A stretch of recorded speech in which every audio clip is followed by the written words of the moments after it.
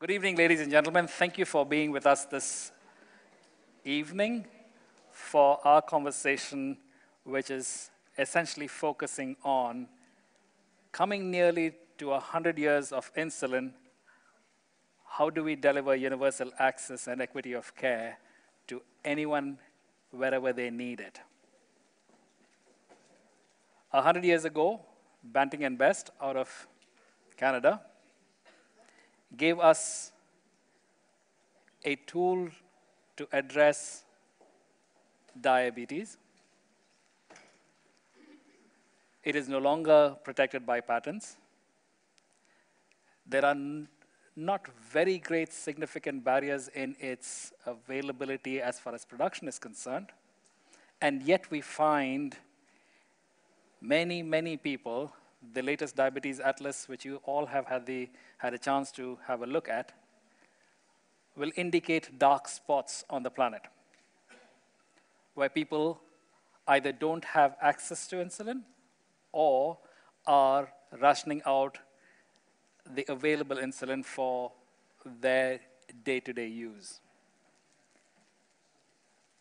Earlier this year, in September, on the sidelines of the UN General Assembly, the founder of Biocon and Biocon Biologics, Kiran Mazumdar-Shaw, stood up and said, this is untenable. That coming nearly to a century of insulin being available, that people do not have access to it whenever they require it, and there is no equitable distribution of insulin. And I want to underscore and repeat that word that she had used then there. It is untenable. And so therefore, at this IDF symposium, we would like all of you, all of us together, to consider how we move forward. We've got less than 1,000 days to get to a century of insulin. Is it going to be business as usual, or are we going to do things differently? Are we going to think in terms of our business practices and market operations, or are we going to think about the people whose lives are not going to be significantly improved if they don't have access to insulin? Are we going to work in partnership in order to make sure that there are no dark spots? To set us on this conversation, we have the privilege this evening, in addition to our distinguished speakers, whom I will introduce shortly, the Deputy Chief of Mission, our Deputy Ambassador of India to Korea, join us this evening. Thank you, Mr. Sivan, for making the time to be with us. And I would like him to actually set us off with a set of introductory remarks from the perspective of both a country that's known to the world as the pharmacy to the world, but also from a perspective of what it means to make affordable access to high-quality medicines, especially insulin, available to the rest of the world. So without taking much of any one of our times, Mr. Sivan, if you could come forward, deliver your remarks, and then I will introduce the speakers and have them up on the stage. Yes, sir.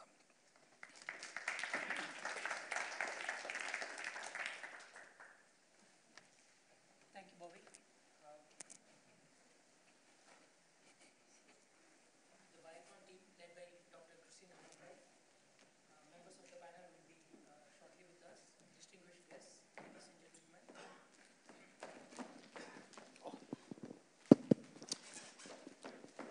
It's a pleasure to join you all for the symposium organized by Biocon Biologics on the title 100 Years of Insulin, Delivering on Universal Access and Equitable Care. When Bobby asked me to deliver the remarks at the symposium, I was really not sure what I should be saying on such a technical matter.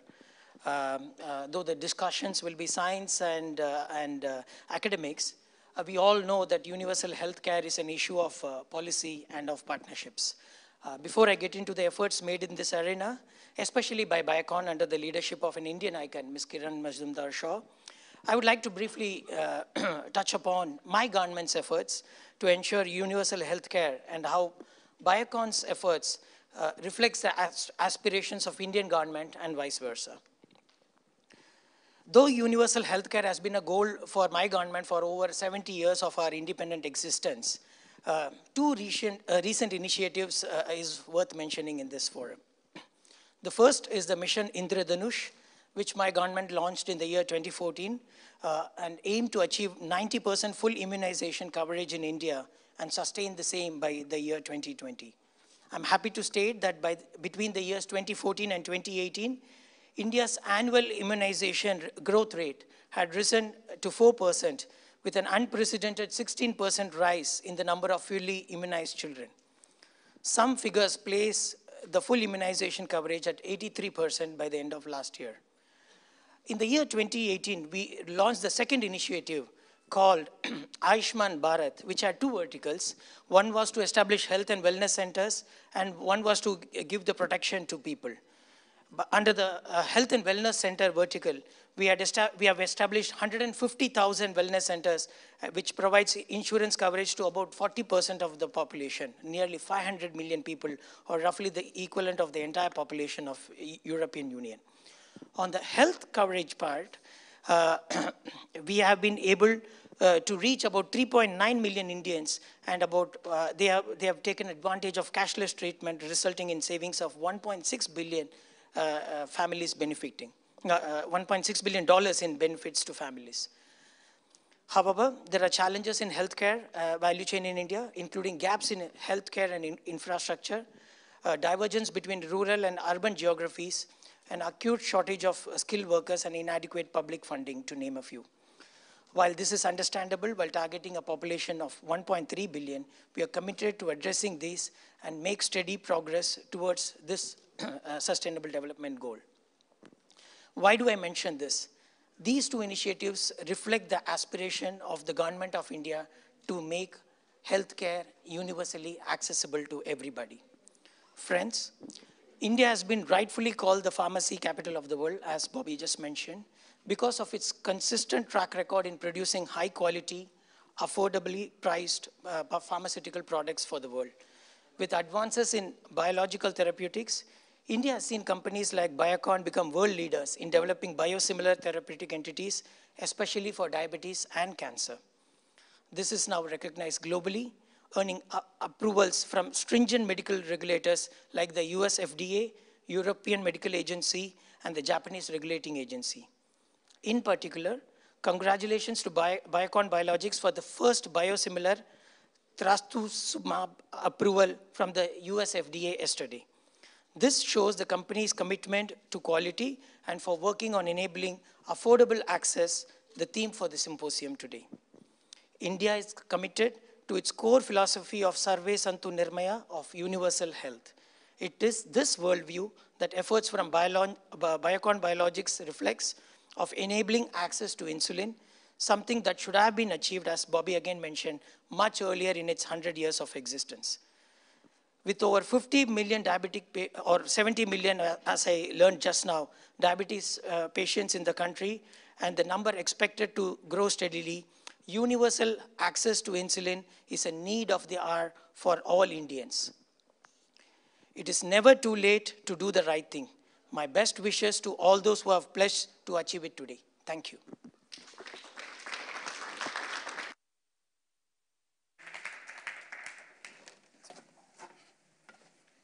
Mr. Sivan, thank you so much for those very kind words and recognition that you have brought to Biocon Biologics and to all of us here. Thank you so much also for calling out the need and the scale of what needs to yet be done. The numbers are indeed staggering.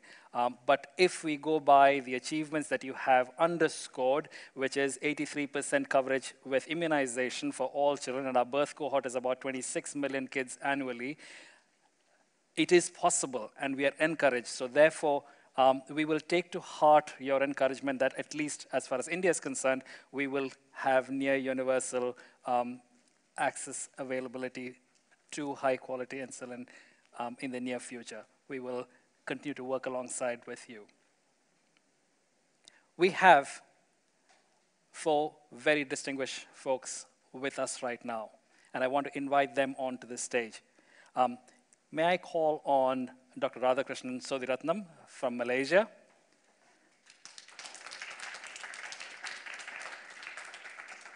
Professor Earl Hirsch from the University of Washington in Seattle,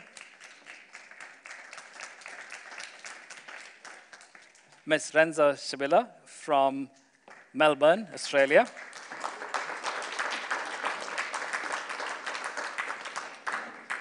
and Dr. Sandeep Atale, the Chief Medical Officer of Biocon, onto the stage.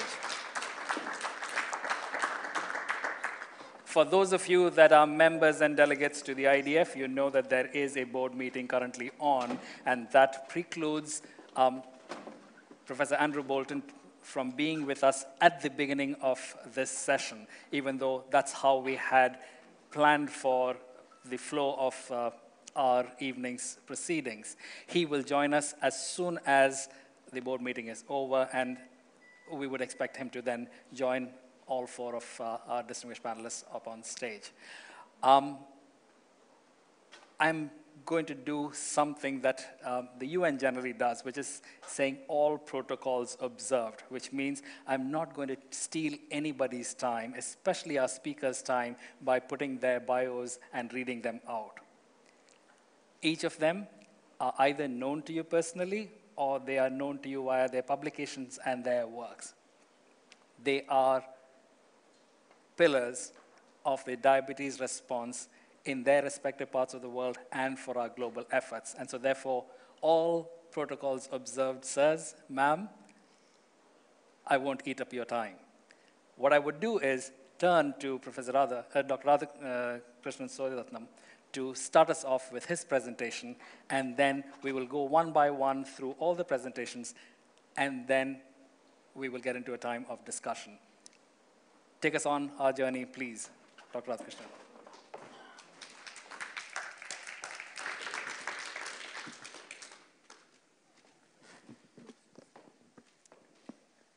Okay, thank you, Dr. Bobby. And ladies and gentlemen, it's a privilege to be standing up front here in front of all of you. It's an honor for me to be given the privilege, actually, to kickstart the proceedings of the evening.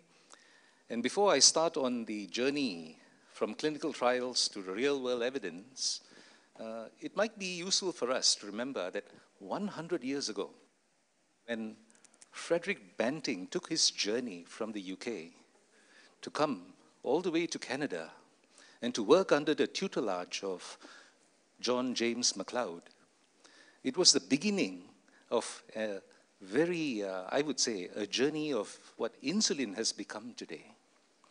And this journey, I think we should appreciate the fact that from Denmark, later on a gentleman called August Nuff came over to Canada, looked for John MacLeod, and with his permission, took the insulin back to Denmark and started treating patients over there in 1923.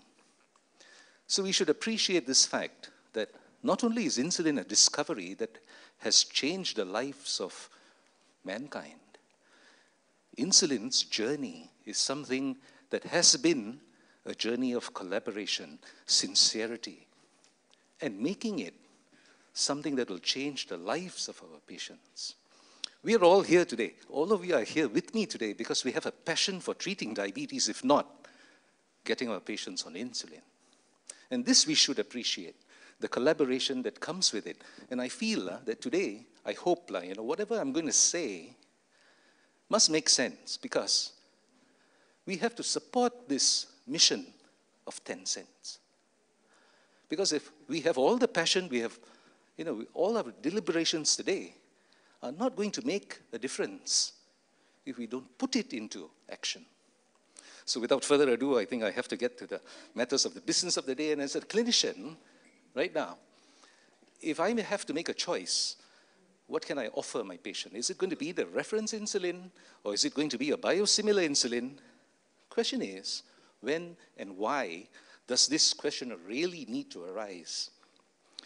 And I would put it to you, it's the cost that always, makes us get hit on the head and really tells us to wake up and say, hey, what are we doing here? Now, this is data from Malaysia published in the Malaysian Medical Journal in 2017, and this is an undertaking by the Ministry of Health Malaysia to see where are our resources going. And as you can see very clearly, the outpatient treatment for diabetes only consumes something like US dollars 120 million per year to treat diabetes in Malaysia. But the cost that we incur in treating the complications is mind-blowing. We are spending something like 230 million US dollars just to treat the complications. So we are putting our eggs, obviously, in the wrong basket. Now, this is the nice IDF data. I'm making comparisons, not just on the cost, between 2010 and 2017 at what Malaysia is doing. And just to focus on certain pertinent aspects of the data, you can see in the last 7 years, the prevalence of diabetes in Malaysia has gone up 4-fold. The numbers of patients with diabetes have gone up 5-fold. But we've done seemingly a good job preventing people from dying of diabetes. And that might be because, if we are going to be so good with insulin, as you can see, later on I will show you in the last panel, we are actually putting a lot of patients on insulin. But in order to do that, we are probably looking at the big picture. We are also looking at cardiorenal risk. And perhaps by treating our patients adequately with statins, with ACE inhibitors, we are able actually to keep our patients from dying. But that comes at a cost. So you can see very clearly the cost has gone up 3 times. Okay?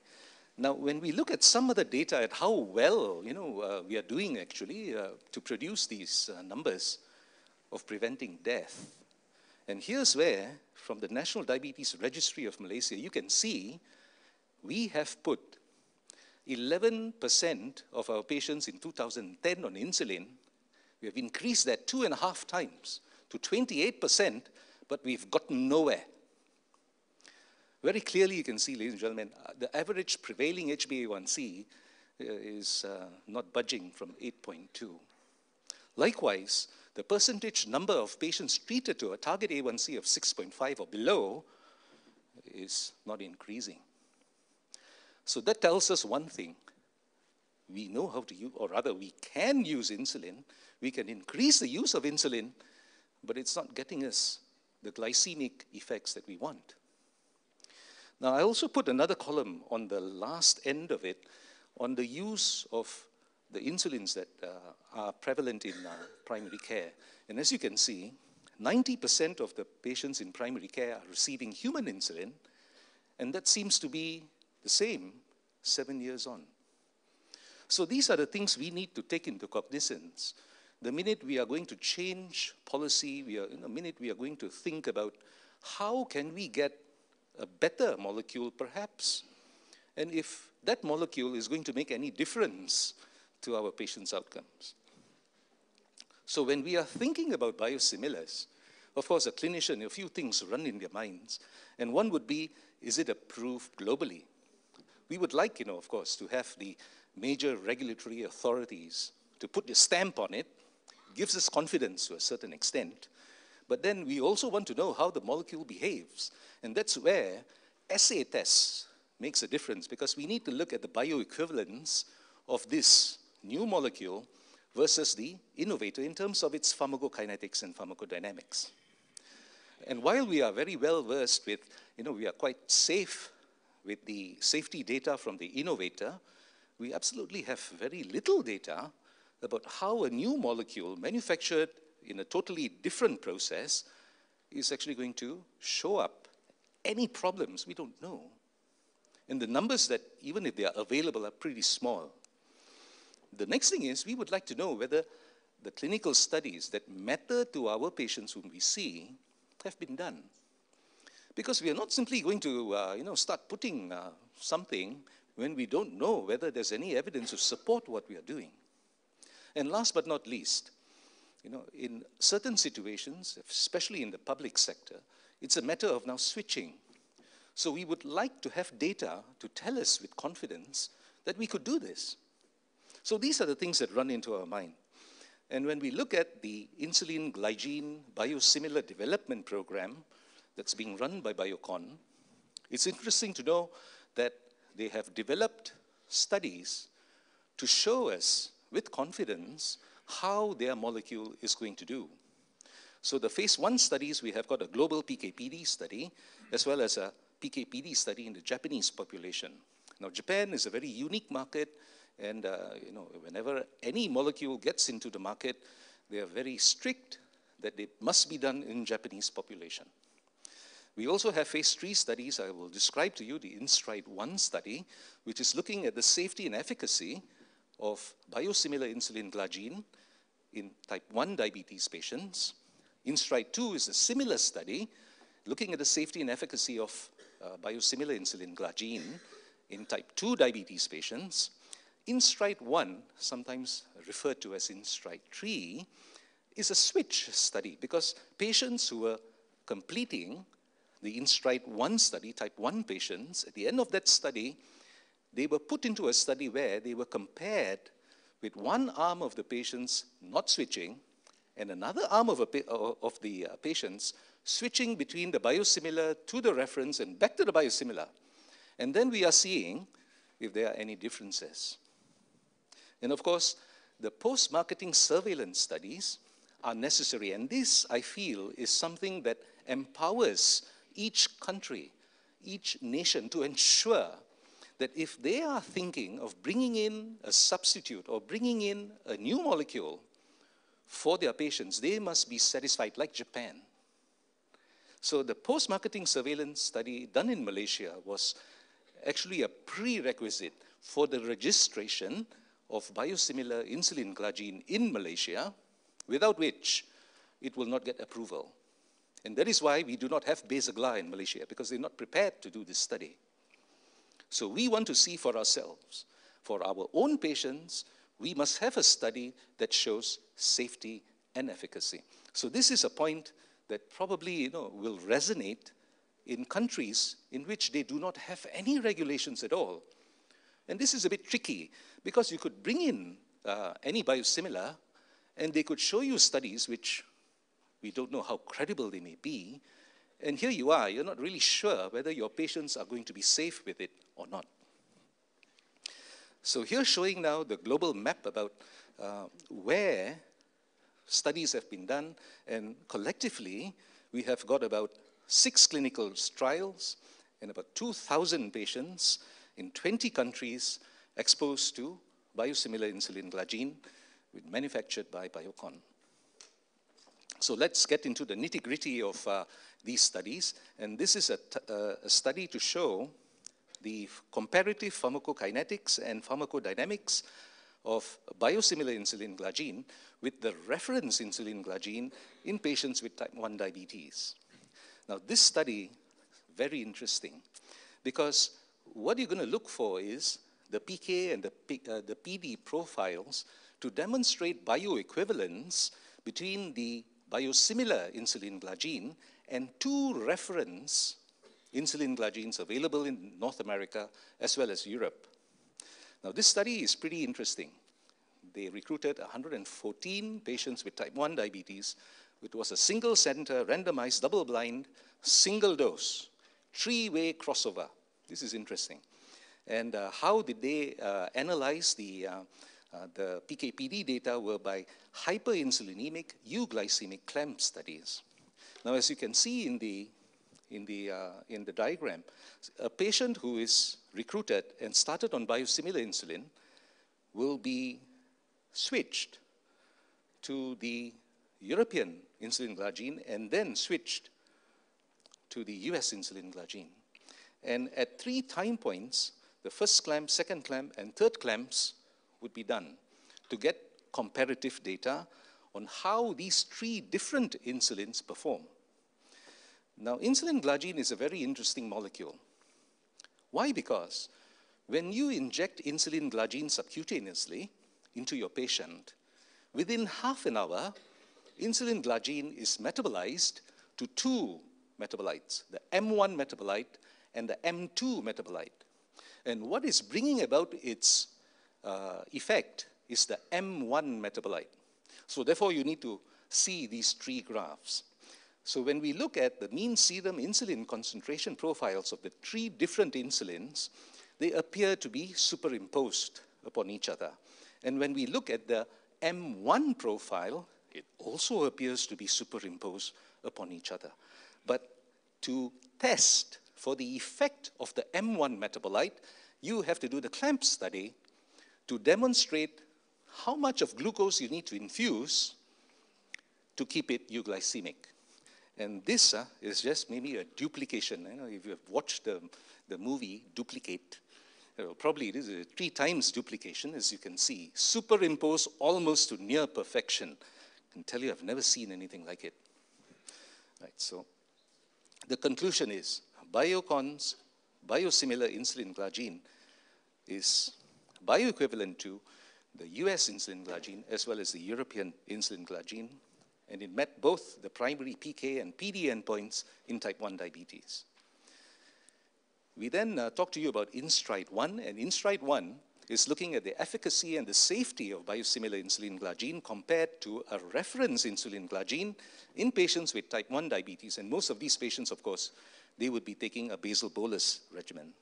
So this study was run for 52 weeks, and the primary objective was to determine if Biocon's insulin glargine once daily is non-inferior to the reference insulin glargine administered once a day in combination with rapid-acting insulin in type 1 diabetes. So this study, multi-center, open-label, randomized parallel group comparative phase 3, 558 patients with type 1 diabetes treated with a once-daily insulin glargine for at least 3 months, and the A1C at screening should be less than 9.5%. And this is what we found, that the mean actual HbA1c over time, looking at insulin glargine, the biosimilar insulin glargine with the reference insulin glargine, there is no difference observed between the treatment groups. When we look at the mean actual glargine dose over time, we also see no difference between the insulin doses with these two groups. When we look at hypoglycemia, whether the incidence of anytime or nocturnal hypoglycemias were looked at, you find a similar profile with both the insulins. And we can actually conclude that both the basal and the bolus insulin doses did not differ in either groups. Right? So this is to show the efficacy and safety of insulin glargine in type 1 diabetes. Now, insulin interchangeability, because when the question comes up, how good is this insulin if we were to switch? And then maybe after we switch, patient not happy, switch back again. Because this is real world, You might switch and the patient is not happy and he says, doctor, I don't think this thing is working for me. I want to go back to my old one. So this study is pretty interesting, and I think, there are enough guidance and recommendations that if a patient were to suggest to you that he's keen or he's agreeable to switch to a biosimilar, then he should be encouraged. And therefore, this brings us to the INSTRIDE-3, or it's also known as the extension of INSTRIDE-1, where upon completion of the INSTRIDE-1 study, these patients were then, it's actually a switch study, because if I were to show you how the study was designed, it's again very interesting. So these patients were those who completed INSTRIDE-1, and at the end of that study, they were either randomized to 2 arms. One arm, they did not switch at all. Whereas the other arm, the one on the upper panel, you can see they were switched to Biocon's biosimilar glargine for 12 weeks, and then they were switched back again to the reference insulin, and switch again back to biosimilar insulin glargine. So at all these time points, what did they look for? When they checked on the change in the fasting plasma glucose, there were no differences. When they look at the change in the HbA1c, again, there was no difference. When they looked at whether there was a change in the basal insulin dose, again, there was no difference. So switching, 12 weeks, 12 weeks, 12 weeks. So in case the patient is not happy, well, this study at least tells us there's no difference. And the safety endpoints, of course, looking at hypoglycemia, you can see again, it's comparable. So we can conclude that not only from the terms of the glycemic control in the switching and the non-switching arms, both treatment sequences were well tolerated with no meaningful differences in terms of HbA1c insulin dose, adverse effects, or immunogenicity. So switching patients from biosimilar, or rather from reference to biosimilar and back again, or even going ahead again to switch, you can do it. Now, INSTRIDE 2 is similar to INSTRIDE 1, and these are patients who have got type 2 diabetes for at least a year, and they've been on a stable dose of oral hypoglycemics, and these patients were recruited to be randomized either to getting the reference insulin glargine or the biosimilar insulin glargine. So a total of 580 patients were recruited in a 1-to-1 ratio, half of them getting biosimilar insulin glargine, half of them getting the reference insulin glargine, and they were followed up for a period of 24 weeks. And what you can see is here the actual change in HbA1c over time at 3 time points, at baseline, at 12 weeks, and at 24 weeks, there were no differences. And when we look at the change in the glargine dose over time, again, no differences. Now I bring to you the experience that we had hands-on using the biosimilar insulin glargine in a mandatory Malaysian regulatory authorities' demand for Biocon to conduct this study in order to get its license to come into the Malaysian market and to be used in the public sector. This is the condition that the Ministry of Health Malaysia, through the National Pharmaceutical Regulatory Authority, has imposed on any biosimilar. You don't do it, well, we're not going to give you the license. It's just simple as that. So the Malaysian experience is a 24-week post-marketing surveillance study to collect, primarily, safety and tolerability data for Biocon's insulin glargine in patients with type 2 diabetes during routine practice. So what we mean by during routine practice means a patient during enrollment can be on anything. They could be insulin naive, they could be on a premix, they could be on human basal insulin, they could be on an analog. This is reality. This is reality. Because if you are talking about switching, we have to talk about not just simply switching people on basal. Because we know that some people don't do well on premixes anyway, and we don't have much options, really. But if this is an affordable insulin that we could consider, you will see now some interesting data on how we manage to switch patients on premix insulin also. So this is a very simple study. Patients were enrolled. The HbA1c and the fasting plasma glucose were monitored at baseline, 12 weeks, and 24 weeks. And we collected data for any reported adverse events, including serious adverse events. Now, this slide is just to show you that we also have a small number of patients with type 1 diabetes in the study. Because if you look at the numbers of type 1 diabetes in Malaysia, it's just about 1,000. So we also have got some patients with type 1 diabetes included in our study. The majority of them, of course, were type 2. And as you can see, half of them had very long-standing diabetes. So these were the types of basal insulin that the patients were on before they were recruited into the study. You can see the majority of them were on human basal insulin, and that would be about almost 2/3 of the patients that we recruited. There were some also on analog basal insulin, but here's where we also recruited patients who were on premix insulin, who were not doing well. And this would contribute about 10% of our total patient population. Now, these are the results. Interestingly, we found, with not much active titration, we found a drop of HbA1c to the tune of about 0.9%. We also found no new safety concerns or no serious unexpected SAEs or serious adverse events. There were no major safety concerns or new safety signals that we identified using the biosimilar insulin glargine. And the efficacy of these formulations in treating diabetes mellitus in Malaysia is quite expected. We thought, that maybe we have put too many of our patients on basal insulin, and we got nowhere. And we know that in some patients, perhaps, using an analog insulin, which mimics or parallels the insulin profile more physiologically, might really do the trick. So this gives us some hope, that in these kind of patients who are really getting nowhere, we could actually give them an opportunity to get treated. Now, this beautiful building, as you can see, we're very fortunate that we have this facility in Malaysia. It is the biggest insulin manufacturing facility in Malaysia. And it has the capacity, state-of-the-art manufacturing from the crystals, going on to producing the end product, packaging into vials, into cartridges, into pen fills. And mind you, it's no simple, picked out of nowhere pen fill. This is a pen fill that is manufactured by BD. It works beautifully for my patients, and this facility can produce 300,000 cartridges of insulin per day.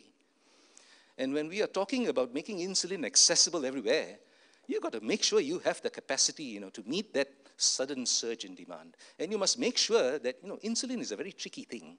You can't say, hey, hello, my factory is a bit, we've got some problems. We can't give you the stock. Nobody does that with insulin. And with this kind of production capacity, I'm sure there'll be no issues with stock at all, because they are state-of-the-art.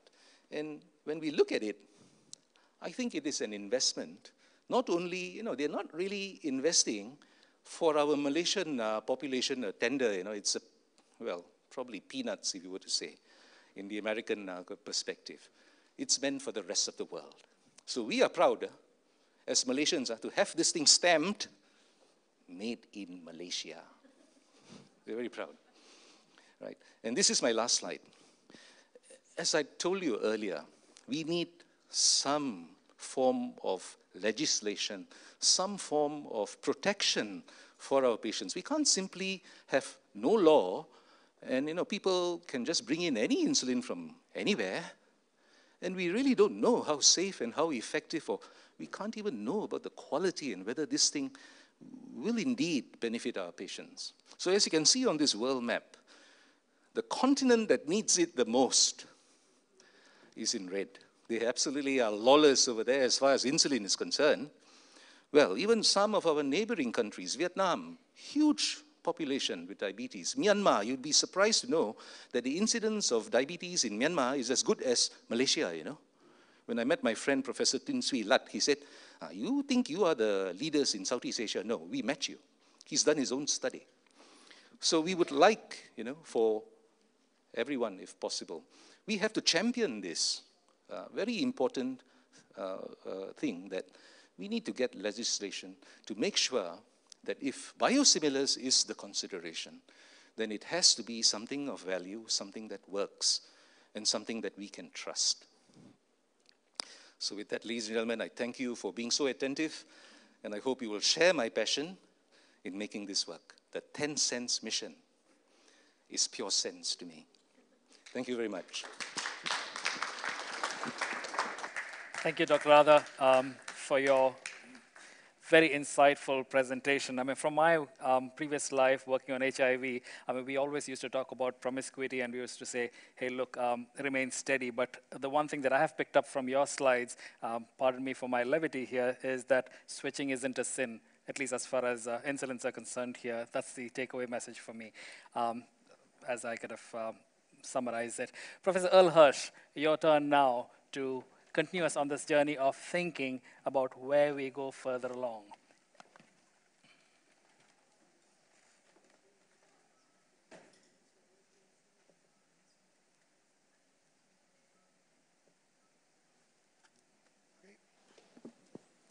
Thank you very much.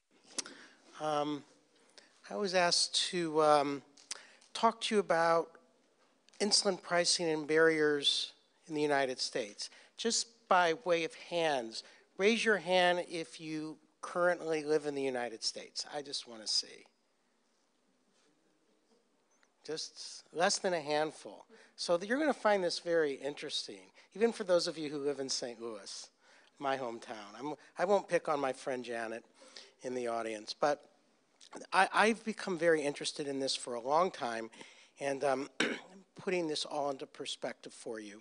So in the United States, in 2013, there was $101 billion spent on diabetes in the United States, 101 billion US dollars, well over half of it on retail pharmaceuticals, an increase in 327% from 1996. Now, these numbers are hard for me to even grasp.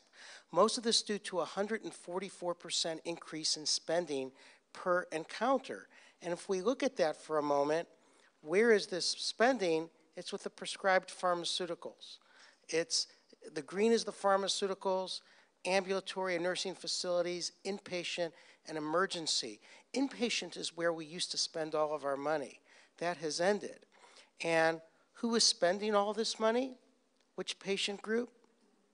It's the elderly, the 65 year of age and older. That's where we're spending all of our money in the United States. And I have had fun over the years looking at this, how much we pay for insulin going back to 1960. And what I did was I looked at what a vial of insulin cost in 1960. Now, some of you may not know this, many of you may know this. In 1960, all we had was U40 and U80 insulin in the US. So I converted this to U100 insulin. I used something called Tom's Medical Inflation Calculator to see how much this costs over the course of years. And as it turned out, in 1960, a unit of insulin cost 0.2 cents. That's how much we paid. In 1975, it doubled. Nobody was too concerned with that. In 1983, it went up fourfold. It went up to 2 cents for a unit of insulin. And look what happened in 96. I picked 1996 because this was the year we received our first insulin analog in the United States, insulin Lispro. My friend Dr. Bolton, good to see you, Andrew. You always make the greatest appearances. So Andrew, we're talking about what has happened with insulin pricing in the US. And in 1996, nobody seemed to have too much concern when we paid 4 cents for a unit of Lispro, 3 cents for a unit of human regular insulin. But then in 2001, I picked 2001 because that's when glargine came to the United States, but I'm still comparing regular insulin, which hadn't changed. Lispro went up from 4 pennies to 5 pennies. Not bad, but look what happened in 2005. From 1996 to 2005, human regular insulin didn't go up.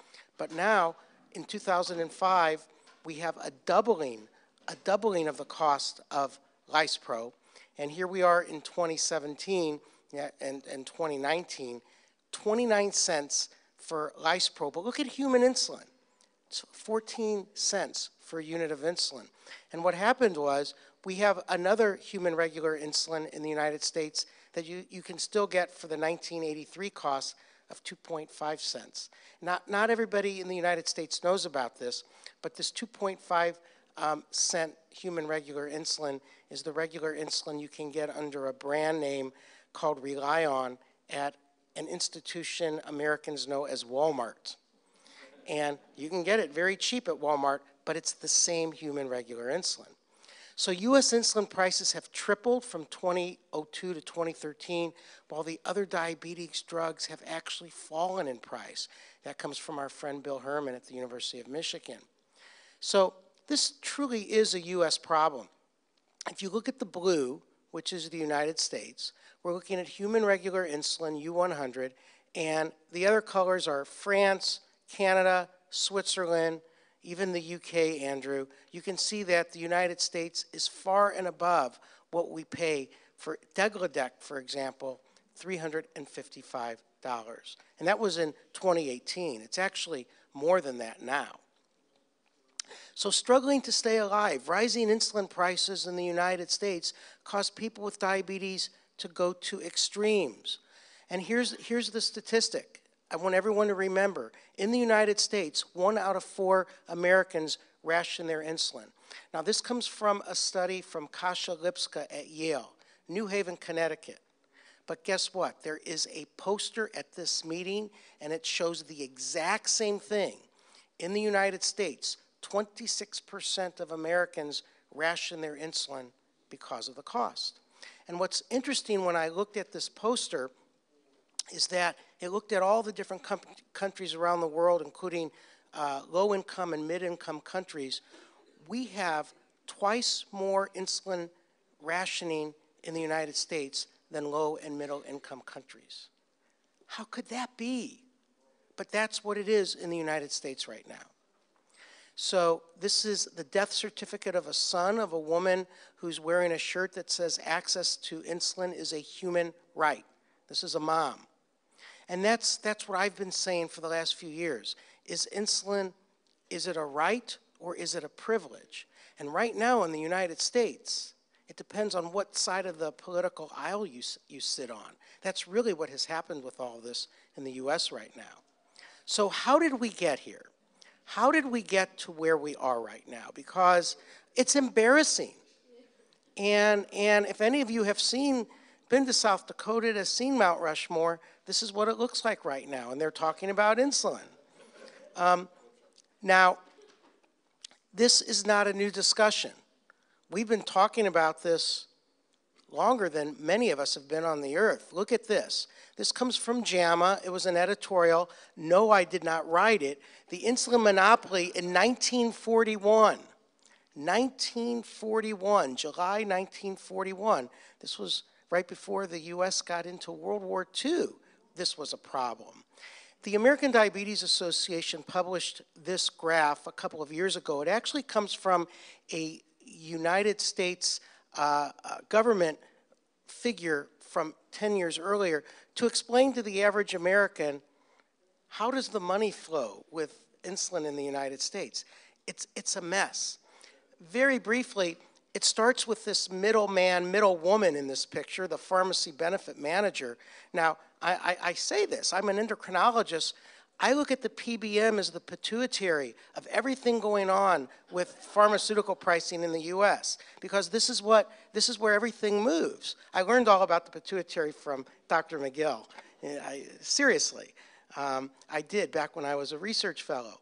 But I want you to notice something here, that there's money flowing everywhere, from the drug company to the PBM. Then there's this rebate to the insurance company that is from a negotiation, and eventually it may get to a pharmacy, but there's more negotiations, there are lines, there's wholesalers. Everybody wants a piece of the money. The consumer is up here in the top left, but what the ADA took out of their graph that the government had in theirs was there was a doctor writing the prescription. Because in the US, you need a prescription for insulin. There's no physician in this picture because the physician is not part of this complex system anymore, because it's all about we get the patients what we can, whether it's the insurance that will allow it or whatever the patient can afford. It's really a system that is out of control.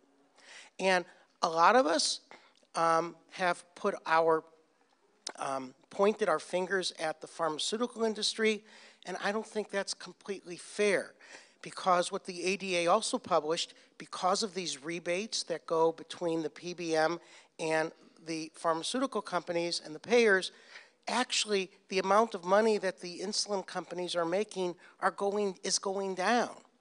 The price of insulin is going up. The pharmaceutical companies in the US are making less. Who's making the money? Who's making the money? Well, the PBMs are making a lot of it, but they're not the only ones. But it's like we are saying right now in the US, even as we are going through this political turmoil in the US, follow the money, because that's it. Our system is in disarray, accounting for the differences between list pricing and the net pricing. And it's these rebates that are really what's causing this problem. $106 billion, again, I don't know what that number means. It's too big. If If it's not a number I use to balance my checkbook, I don't understand it. And I definitely don't use this number to balance my checkbook. But it's $106 billion for total rebates and discounts given in 2015 and only, quote unquote, $67 billion in 2013. This is why the cost of the drugs are going up so quickly. It's because of these rebates, and so the pharmaceutical manufacturers have to increase the list price so they can give a bigger rebate. That's sort of the crux of what is happening here. So who's to blame? Everyone wants their profit to go to the highest profit margins. So here's what happens in the US with the pharmaceutical companies in general. The pharmaceutical companies make a very healthy profit, 20% profit margin. But the pharmacy benefit managers, they have an 85% profit margin. 85%, that's according to the Wall Street Journal. I don't think this is fake news. I can't fathom an 85% profit margin, but that's what's happening. But we need to consider another group. At least I think we do. Putting this into perspective, there is this website that I happened to find out about called opensecrets.org. It's addictive when you get on this. Lobbying money to Congress present for the past 20 years, for pharmaceutical health care for 30 years. All of this information is coming from these public records that go on this website called opensecrets.org. Because I was very curious for the lobbying to the Congress, to the lawmakers, the senators and the congressmen and congresswomen, how much money is going for this lobbying? This is what I didn't understand. So what I did was I calculated going back 30 years how much per year money is going to the lawmakers from the healthcare industry. So this is both technology and pharmaceuticals. The website didn't break it up. And as it turned out, when you look at this, I decided to compare healthcare to the National Rifle Association, the NRA. And as it turns out, there is a threefold increase in lobbying money from the pharmaceutical healthcare than from the NRA. I mean, this is what the website says. I mean, I did the calculation, but that's the calculation when you go and you look at the information. This is the problem in our country, and nobody really understands this. So what to understand about antitrust laws? Now, I never thought I'd be talking to an international audience about US antitrust laws. And by the way, for the record, I am not a lawyer, and I don't play one on TV. But you need to understand that U.S. antitrust law is a collection of federal and state government laws that regulates the conduct and organization of business corporations, generally to promote fair competition for the benefit of consumers. Now, that's something that you don't see anywhere. The benefit of consumers, in our case, people with diabetes. What does this have to do with insulin? Well, this next slide I showed at an ADA meeting in 2015. And for the first time, I got called by antitrust lawyers when I showed this slide. It's not my slide. I got it from 2015 in May. Glargine and Detamir price per vial. It's called shadow pricing. Glargine, this is Lantus, here in blue. And then when Detamir came out in 2006, you see that literally it was the same day. One went up, the other went up at the same time. This is called shadow pricing, and the question is this collusion? And that's what the antitrust is all about. Are they doing this behind the doors with each other's knowledge about it? Okay, so none of us individually can change this dysfunctional system. How do we help our patients? Well, human insulin, NPH and regular insulin, can be purchased for $25 a vial now at 2 pharmacy chains in the United States. It's very different than $150 for that same insulin at every other pharmacy. Some states require a prescription for this low price. It's very funny how this works in the US. As a rule of thumb, you don't need a prescription for human insulin in the United States, but you do for analogs. NPH insulin, when starting insulin compared to glargine, more nocturnal hypoglycemia, now this is type 2 diabetes, when bringing the A1C from 8.6 to 6.9. This was Julio Rosenstock and Matt Riddle's Treat to Target study. There's more nocturnal hypoglycemia. no doubt about it. That's been shown also with Detamir, that there's more hypoglycemia with NPH than Detamir. We know this is true, but there's no differences in hemoglobin A1C. What about real-world data? What can we say? Well, Kaiser Permanente of Northern California has real-world data. Again, this is just type 2 diabetes. Over 25,000 people starting basal insulin at Kaiser Permanente. This was not a randomized clinical trial. Physicians had the option of either starting their patients on NPH insulin when they started insulin or glargine. The primary endpoint was hypoglycemia, emergency department visit, or hospital admission for hypoglycemia. And when you compare NPH to analog insulin, as it turns out, there was no significant difference between the hypoglycemia. And as a matter of fact, both groups started with an A1C of 9.4%. NPH resulted in a lower A1C by 0.22% because the N was so big, it was statistically significant but not clinically significant. But the point is that in this real world of type 2 diabetes, at least for emergency room visits, now that's sort of a crude endpoint because we don't know how much hypoglycemia happened at home. Most hypoglycemia is treated at home, but at least for these emergency room visits, there was no difference. What about mealtime insulin, human regular insulin versus rapid-acting analogs? And we learned a lot about this when we first had Lispro, but all those glossy prints we saw were with type 1 diabetes. What about type 2 diabetes? If we look at 13 randomized controlled trials meeting the criteria of rapid-acting analog versus human regular insulin, what you see is this very meta-analysis with these very wide confidence intervals, and it showed there's really no difference in A1C. It was 0.1% favoring analog. I would argue 0.1% is not significant. It's not clinically significant, but no difference in severe hypoglycemia. The odds ratio was 0.61, but these are very large confidence intervals. And so this is a very important point in type 2 diabetes. We don't have data that analog mealtime insulin has any advantage. So we must be using more human insulin understanding this in the US, right? Wrong. Human insulins account for less than 10% of the US insulin prescriptions, down from 22% in 2009. So we're actually using less human insulin.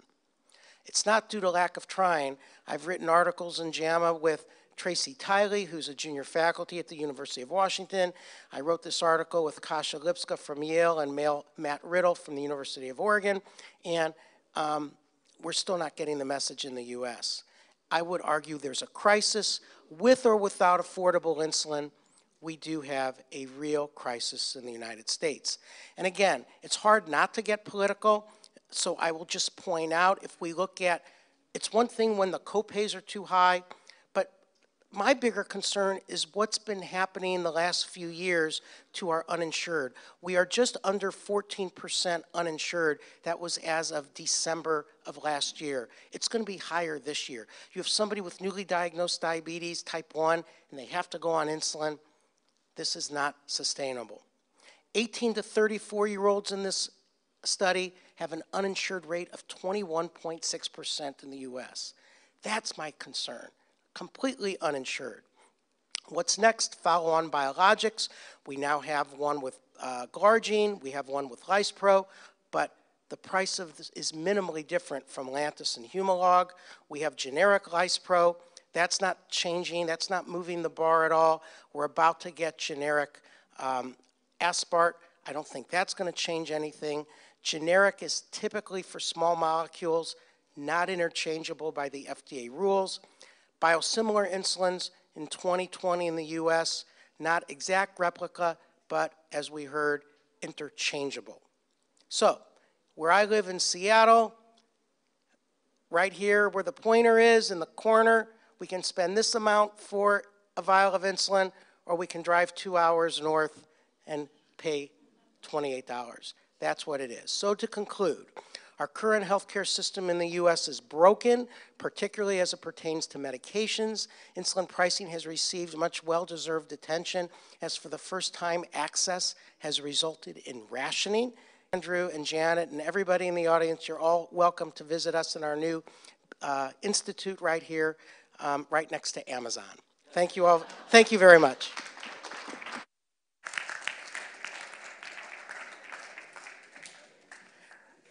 One of the most difficult jobs of helping a session go along is to hold up the 1 minute or 2 minute left board, especially when you're personally enjoying the presentation. And I think we're just getting onto a roll. If I were writing headlines, the first one for me was switching isn't a sin. The second one that I'm going to pull out, there's tons of stuff that have been said, but the one that I would like to say is, in the richest economy of the world or anywhere else on the planet, struggling to stay alive is a question that should not even be asked. It should be a de facto right to stay alive, and we need to do everything to make that happen. Thank you, Professor Hirsch, for your presentation. Folks, I want to recognize the presence of Professor Bolton. He's managed to free himself from his board meeting, and he's with us. May I ask you to join us on the stage, please, because you're happy to sit here and watch the thing. Right, I mean, it's a bigger screen. Okay, that's fine. Renza, you're up next. And folks, in the same way that we have paid attention to the first two speakers, we present Renza Shabila from Melbourne, Australia. Your time.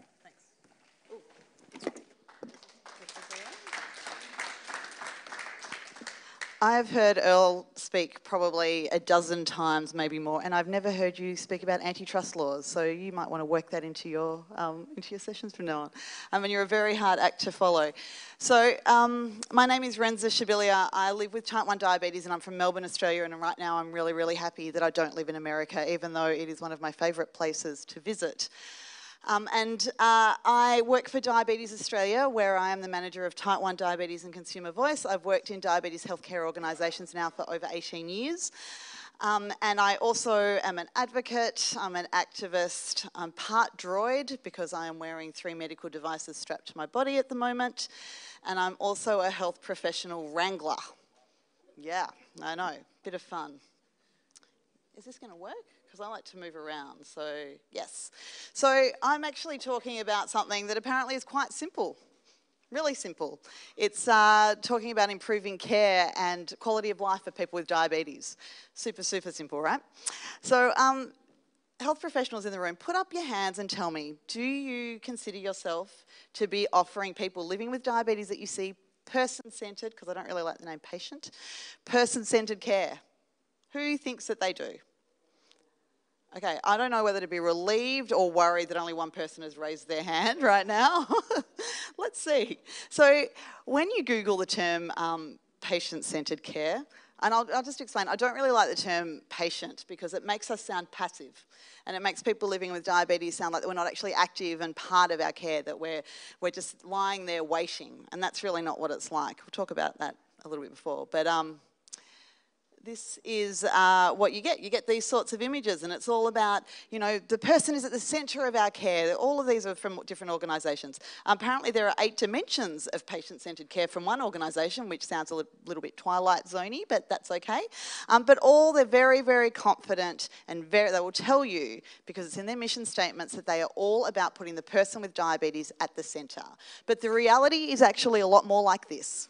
It really, really is. This is a New Yorker cartoon, and you know, that's kind of what it looks like a lot of the time, is that we're sitting there, but everybody is facing away from us, often because they are busily typing on computers.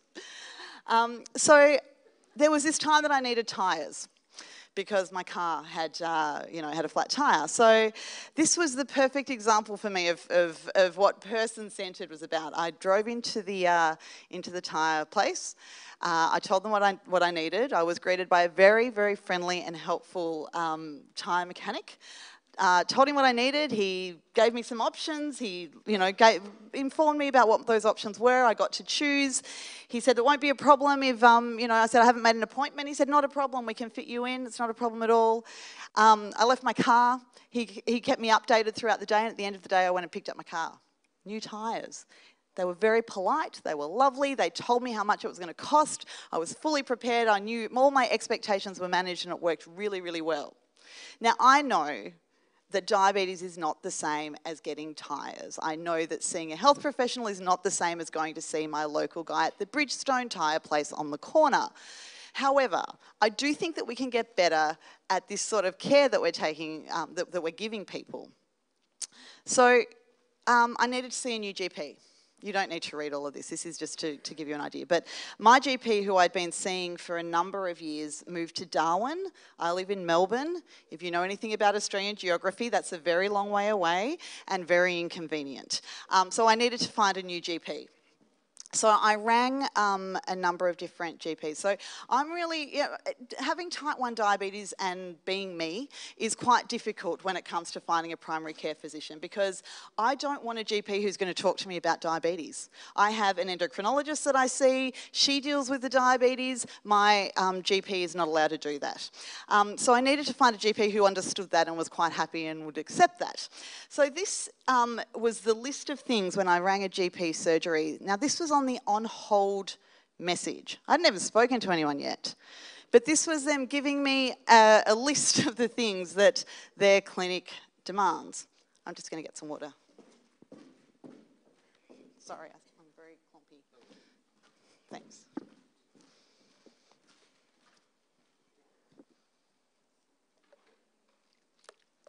The thing is, before this big list came, they made the grand announcement that they were a community pharmacist that was all about patient-centred care. And I listened to this message while I was on hold, waiting to make an appointment for the first time to see a new GP. I went, there is nothing patient-centred in there at all. This sounds like a nightmare. Find yourself a new GP, Renza, which is exactly what I did. So we do a dance when it comes to healthcare. So if I need to see a new specialist, I have to go to my GP, not the one with the shopping list of things that I need to agree to before I will go there. They will write me a referral. So if I ring to make an appointment, the first question is, do you have a referral? No, I don't have one. Well, we can't make an appointment until you have a referral. You need to go to your GP. I don't have a GP. Find a GP. So there's a little dance that we do first. Then I get the referral and I ring back and I'm like, hey, I've got the referral. We need to see the referral, fax it to us. At which point I say no, because it's not 1989. So how else can I get it to you? Faxes and healthcare is something that will confuse me forever. I do not understand why it is still the chosen way for us to actually be able to communicate with healthcare professionals. So usually I then have to go and drop it in. They won't let me email it because that's dangerous, whereas, a fax machine, it could roll off the bottom of the fax machine and no one would ever see it again. So once I've done that, then they will make an appointment for me, maybe, but possibly not until 6 months' time because there's no time. So tough if it's urgent. And that's just the start. The dance goes on and on and on. Once we eventually walk in there, we are given a huge clipboard with 5 million different things to do, and then, quite another New Yorker cartoon. We miss our appointment because we filled in so much. See, it's super duper simple, right? Right? Yeah. Now, here's the thing. Here's a sign, a symbol that I'm sure is very, very familiar to you all, which it is the blue circle of diabetes, and thankfully I'm seeing a lot of people wearing them on their lapels. I'm not. I forgot to put one on today, but this one has a tiny little slither cut out of it. Does anyone know what that is referring to? Oh, okay, all the diabetes advocates down the back, put your hands down. Okay. That's the number of time, that's the amount of time each year that we get to spend with our healthcare professionals, okay? So this was developed by Manny Hernandez, who is an incredible diabetes advocate from the US. Manny's actually receiving the award lecture for the Living with Diabetes, or giving the award lecture tomorrow for the Living with Diabetes stream, and I would really encourage you all to come along and hear him. But this is the thing, we are doing this all on our own, okay? And there is a lot to do when it comes to diabetes. How much? This. $180 diabetes-related decisions that we make every single day, okay? So that doesn't include, you know, what shoes we're going to wear, what colour frock we're going to wear, how we're going to wear our hair, whether I'm going to have a coffee, a latte or a cappuccino for breakfast. All of those sorts of questions, they're all on top of this. This is just diabetes-related stuff that we have to do every single day. That's a lot, right? So when we're talking about adding on top of that all of the extra things that we need to do just to have care sort of fit around us, which it never does, we have to fit around it. It's adding to that burden. So what are some of the things that we have to do and that we think about? You don't need to read all of these either, but here are just some of them. So these are all of these diabetes things. You know, it's engaging with our healthcare professionals, it's attending appointments, it's hooking up to the newest technologies, it's getting enough sleep, but wait, there's more. It's also, is my meter reading accurately? Why is my CGM squealing at me? Why was your CGM squealing at you before down the back? If I go for a walk with the dog right now, will I go low? All of these things, but we're still not done. These are some more things. Why am I hypo at 3 a.m. When I just want to sleep? Is my pump out of warranty? Am I cranky because my glucose is high or low, or am I just being cranky? See how simple diabetes is? It's so simple, right? So the thing is that living with diabetes is never going to be the only thing in our life. But the diabetes part means that we have to wear so many different hats. We have to be incredibly talented, skillful mathematicians. And I kind of hate that my Year 12 advanced mathematics teacher, Mr. Tossolini, was right when he told me that I would be using calculus and algebra all the time, because I am doing all of that. I need to keep calm and be an advocate, because if I don't do that, who else is going to do it for me? I have to become an IT expert, almost. I have to become the most sophisticated personal assistant ever, because I have so much that I need to keep track of when it comes to diabetes. Do I have enough diabetes supplies? Have I had my A1C checked? All of these sorts of things. I am fluent in English and diabetes, which should be a language that is recognised. I also need to be an incredibly smart sleuth to work out what's real and what is rubbish that I keep reading about, because apparently Khloe Kardashian says that cucumbers cure diabetes, and I can tell you now they don't. I know this because I like cucumbers and I still have diabetes. Let's go to the next one. Okay. Also, we have to become incredibly sophisticated engineers. The tools that we're providing people with diabetes to replace a functioning pancreas are not up to the task, and it's not about people failing. And that was said by David O'Neill, who's an endocrinologist from Melbourne, and yet we do get blamed when things go wrong, when our pump's not working, when all these sorts of things happen. But we need to be engineers to try and work out what's going on. Some of us are trying to build our own, do-it-yourself systems, because that's what seems to work best. We are wearing many hats. And we also need to become the most amazingly sophisticated data analysis, because have you got any idea how annoying it is to have a device giving you your glucose data every 5 minutes and then expecting you to act on it? So this is just day-to-day life with diabetes. We need things that are going to make it easier for us, as easy as possible, because otherwise we get to this stage. So I wear CGM, I wear a pump, and I also have a Riley link attached to me because I am using a DIY loop system. I'm really comfortable with all of these things now, and I can't imagine being without them. But this is where I was maybe 4 or 5 years ago. CGM was so overwhelming when I was wearing it that I couldn't do it. I was so burnt out. I was so burnt out that the thought of having this device strapped to me was so overwhelming. And yet I was having these shocking, terrible, terrible hypos. I was awake in the middle of the night because I was low. My husband was awake in the middle of the night, forcing fruit juice down, forcing me to drink fruit juice. I was worried because I had a kid, and she was seeing me hypo. And when I wasn't hypo, of course, because I'd overtreated those hypos, because I was having those whole eat the kitchen hypos, I was then really high and feeling terrible because I was really high. And my husband's a musician, and so he's not home a lot of time at night. And he had a week of shows. And I don't fear diabetes. I don't fear going low. I'm not worried that every time as I put myself down to sleep, I'm not going to wake the next day. That's not where I am. But I do understand and did understand the value of wearing a CGM for my own peace of mind and comfort. But I was so overwhelmed. This is what I had to do. I had to write myself a list to make myself understand that I could actually wear a CGM again because I was so overwhelmed. I had to tell myself they're only numbers. It's only, I can take it off if I want to. I can turn off the alarms, the high alarms, all of these sorts of things. We think about diabetes so much as a clinical, and if it's all about the clinical and the physical side of things, it is so much more than that. It is so much more than that. And this is where my head was at the time that I was trying to think about being able to wear this device. We don't talk about this sort of stuff enough. So when we're talking about how we can improve diabetes care, we need to ensure that it's a holistic approach that we're taking when we're talking about and to people with diabetes. It's never just about the numbers. It's never just about the diabetes. There's always so much else going on. I've been seeing the same endocrinologist for 18 years. She couldn't get rid of me if she tried, and I've told her she's never ever allowed to retire.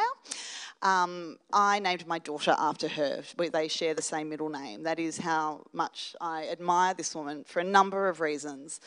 But one of them was because when I saw her, I hadn't had diabetes for that long. I'd only been living with diabetes for about 3.5 years when I saw her.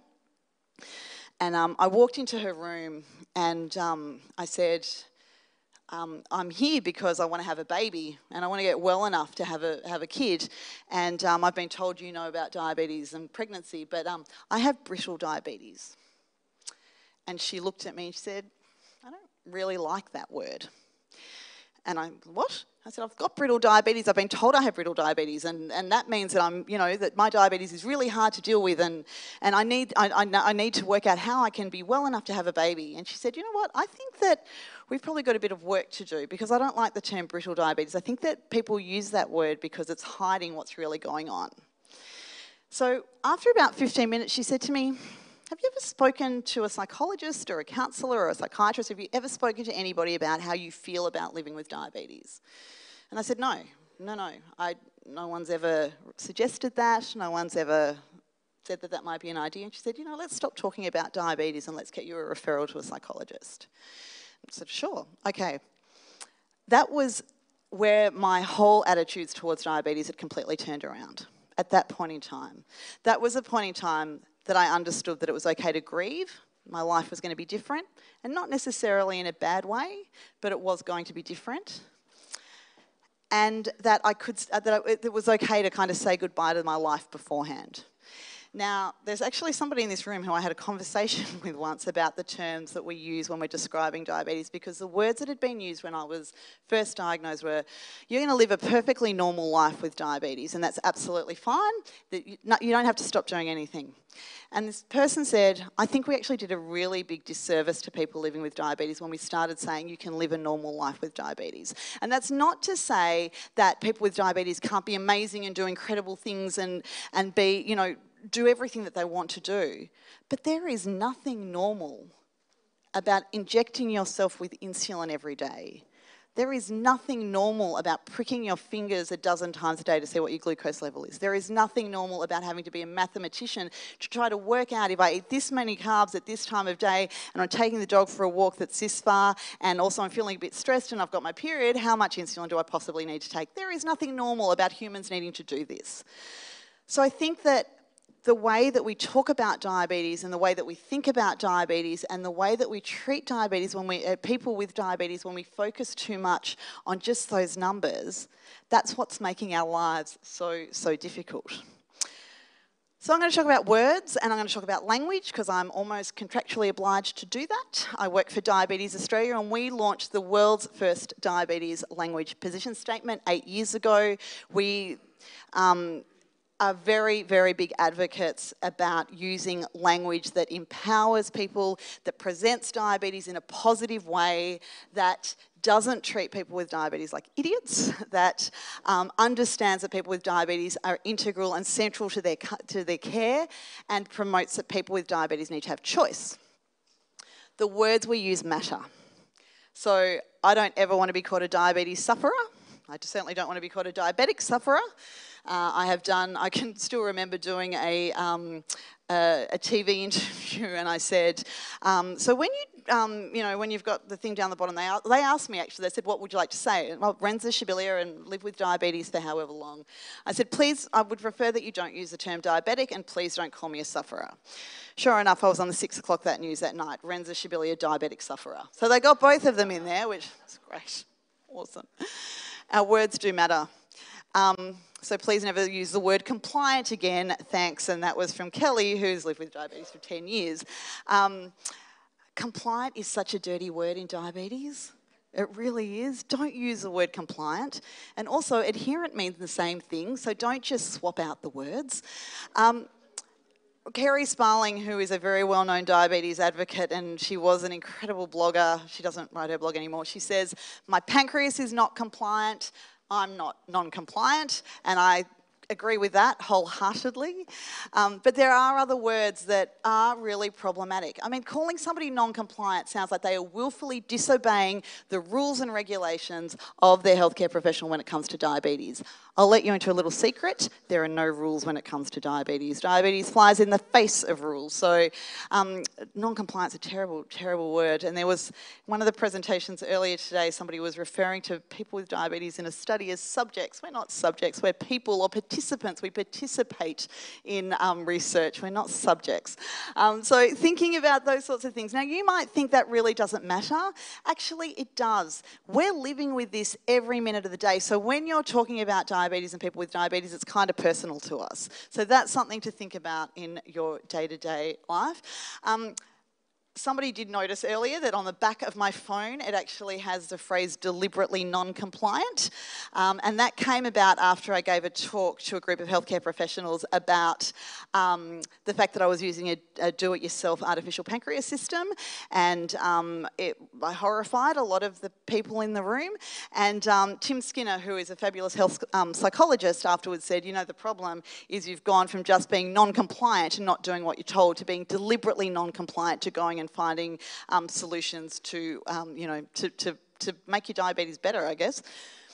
So just finishing up with a couple of things. So find your tribe, love them hard. If you're a healthcare professional and you're working with people with diabetes, please ensure that they understand and know about peer support and how valuable that is. There is nothing like being able to surround yourself with people who get it intrinsically. You guys are all amazing with the work that you do and you understand diabetes at a very theoretical level, but I need to talk to my friends and peers who are living with diabetes so that my own diabetes makes sense. Because seriously, diabetes doesn't make sense at all. And this is from somebody who says, those in the diabetes online community are my friends around the world, and they're so helpful because they're there 24/7, 365, and this is what I say. I think this is the second time that this has actually got a viewing in this room today, this tweet, is peer support is as much of a part of my diabetes care plan as the drugs I take, the healthcare professionals I see, and the magic devices I use. My head would not be in the safe space that it is if it wasn't for my friends and peers living with diabetes. And apologies for my language, but seriously, sometimes you've got to laugh about diabetes. Humour, laughter is the best medicine. This keeps all of my diabetes supplies that I carry around with me in my bag together to make sure that I've always got a backup if something goes wrong. But I'd also like to just really quickly, and I am out of time, address my privilege because I'm in a country where I do not need to worry about the cost of insulin, and I do not need to worry about accessing test strips, and I do not need to worry about not being able to get supplies for my insulin pump. We need to check our privilege as people living with diabetes who are fortunate enough to not have these concerns. But here's the bottom line. I've just spoken to you for ages about diabetes. I am so not about my diabetes. Diabetes will never ever be the most important thing in my life. All of these other things are far, far more important. My travel, my friends, I bake all the time. I bake best cookies in the world. I wear far too many stripes, which I'm not doing today. And this is my family, my gorgeous daughter who looks very, very suspicious, even though her parents are incredibly cool, and she should acknowledge that. This is what is important. I need to be healthy and happy. I need to have care systems around me that support me as best as possible. My quality of life has to be really strong because I need to be great for these people because they're the ones who are really important to me. And you can, it's not simple, but you can find me at diabetogenic.wordpress.com where I swear too much. I apologise for that. But I write all about real life with diabetes. It's pretty raw at times, but if you want to know what real life with diabetes is about, that's where you can go to get it. Thank you so much. I'm sorry I went over time.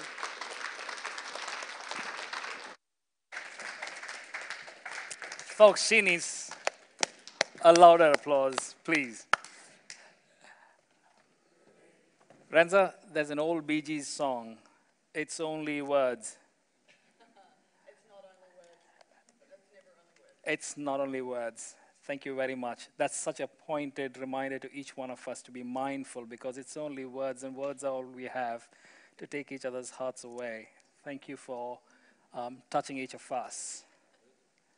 You've heard that song, right? Betrays my age. It's simple. That's the headline, right? What's simple? We need to care enough so that the details are not where we trip up.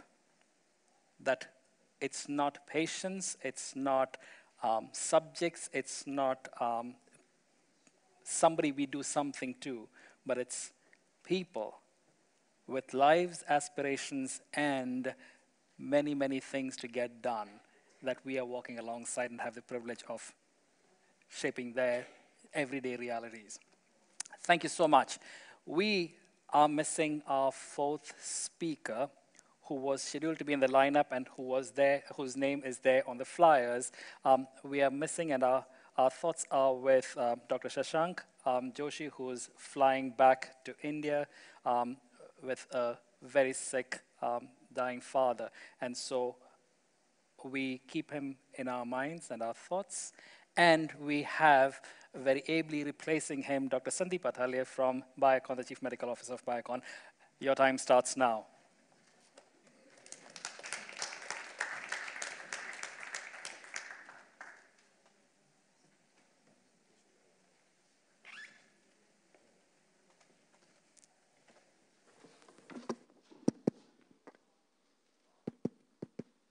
Good afternoon. Can you hear me? Okay. So after a very inspiring talk by Renza, and I think great facts put by Earl, and clinical trial data by earlier speakers, I think I'm going to touch base on a few topics that are complementary to what we have seen here. As you know, Dr. Shashank is not available here today, but I'll try to fill in his shoes.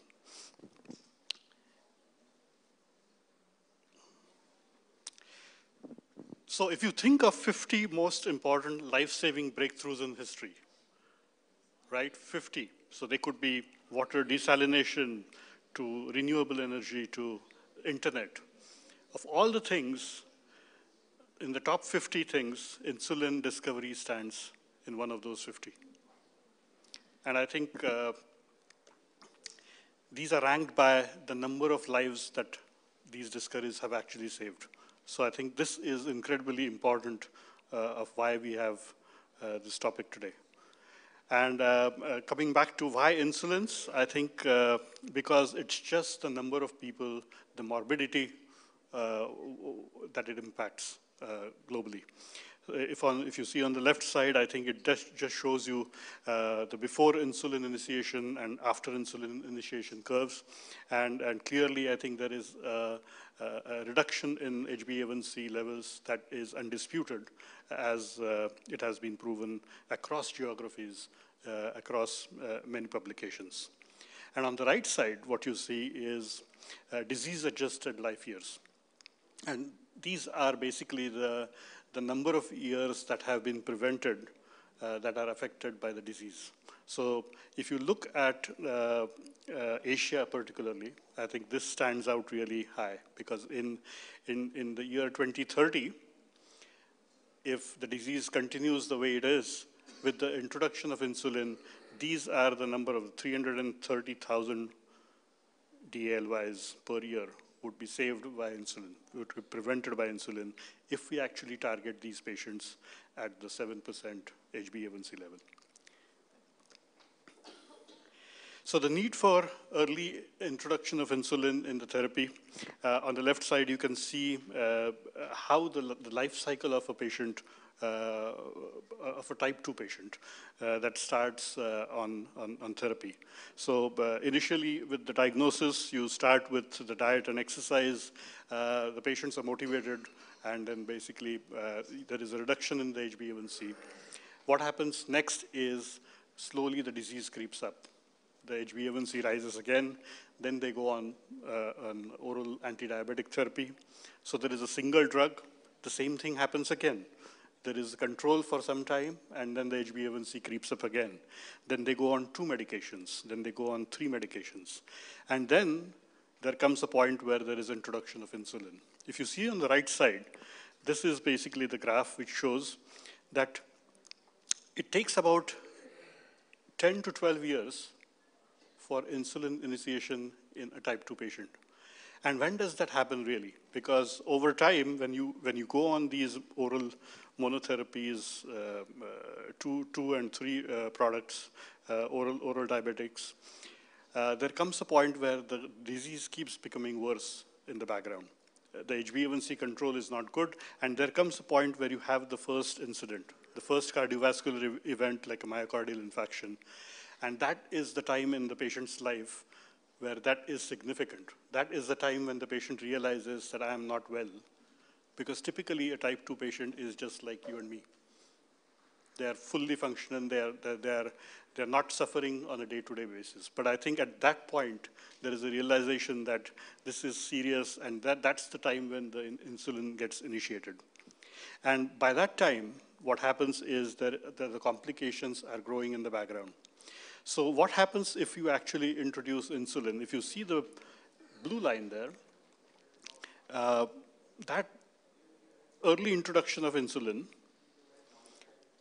would cause reduction in HbA1c right at that moment. At year 2, you could see a reduction in HbA1c, and then the morbidity that goes on in the background would be avoided. So the increasing the risk of a diabetic goes on with time, and I think the key message here is it is possible to avoid these complications, to avoid the morbidity by early introduction of insulin. That takes me to the next slide, which shows the timely introduction of insulin.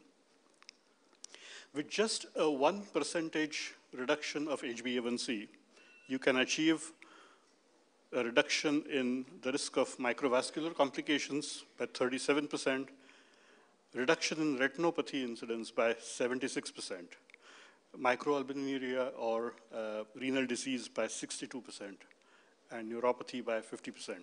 So it clearly shows that just a reduction of 1% can make such a big impact. And these are the complications that bring the patient to more severe therapy. They bring a patient into hospitalization, and obviously in the healthcare system, most of the expenses happen when these things occur. So on the right side, the table shows what happens when an insulin is introduced with 1 OAD, 2 OADs, or 3 OADs in the life cycle of this patient. So when you introduce insulin with a single, so consider metformin and an insulin given together, an early introduction of insulin will basically reduce the HbA1c by 1.7%, and the percentage of patients reaching the glycemic target are 40%.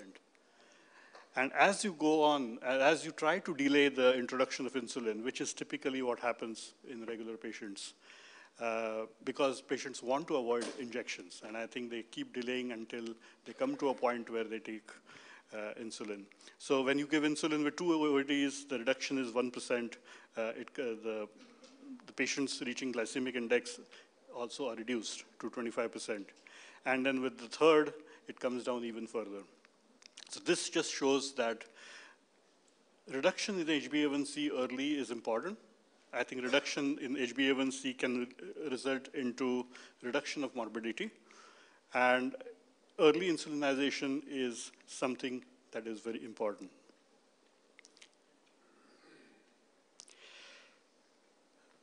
If you look at the out-of-pocket costs for any type 2 diabetic in the US, it's about $360. I think we saw a lot of numbers from Earl today. In India, it's $112, Japan, 70, and so on.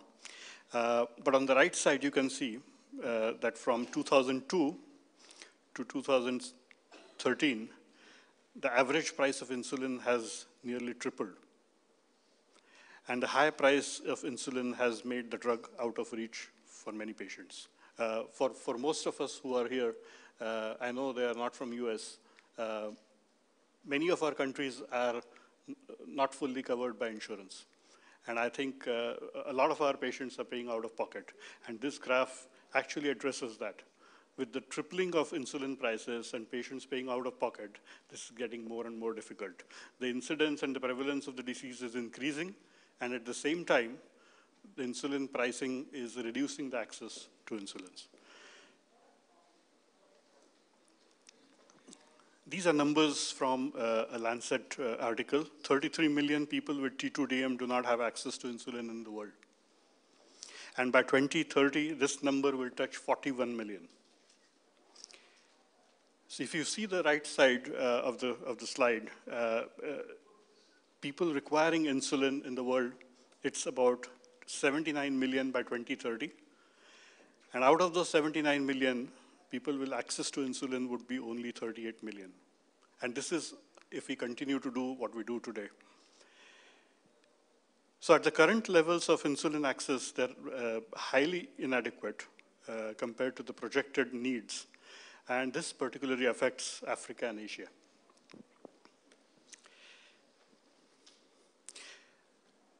See the graph on the right side. The innovator companies, the 3 insulin manufacturers, totally represent about 88% of total registrations globally. And these are basically product registrations that you see in the graph. The analogs are in red, and the human insulin is in blue. And low-income countries, upper middle-income countries, and high-income countries. Those are the 3 columns. And what is a clear message here is that the number of approvals are the highest in the high-income countries and lowest in the low-income countries. And whereas the number of patients, actually, the demography of these patients is exactly the opposite. So the number of patients actually are the highest in low-income countries and the lowest in high-income countries, just by the population demographics.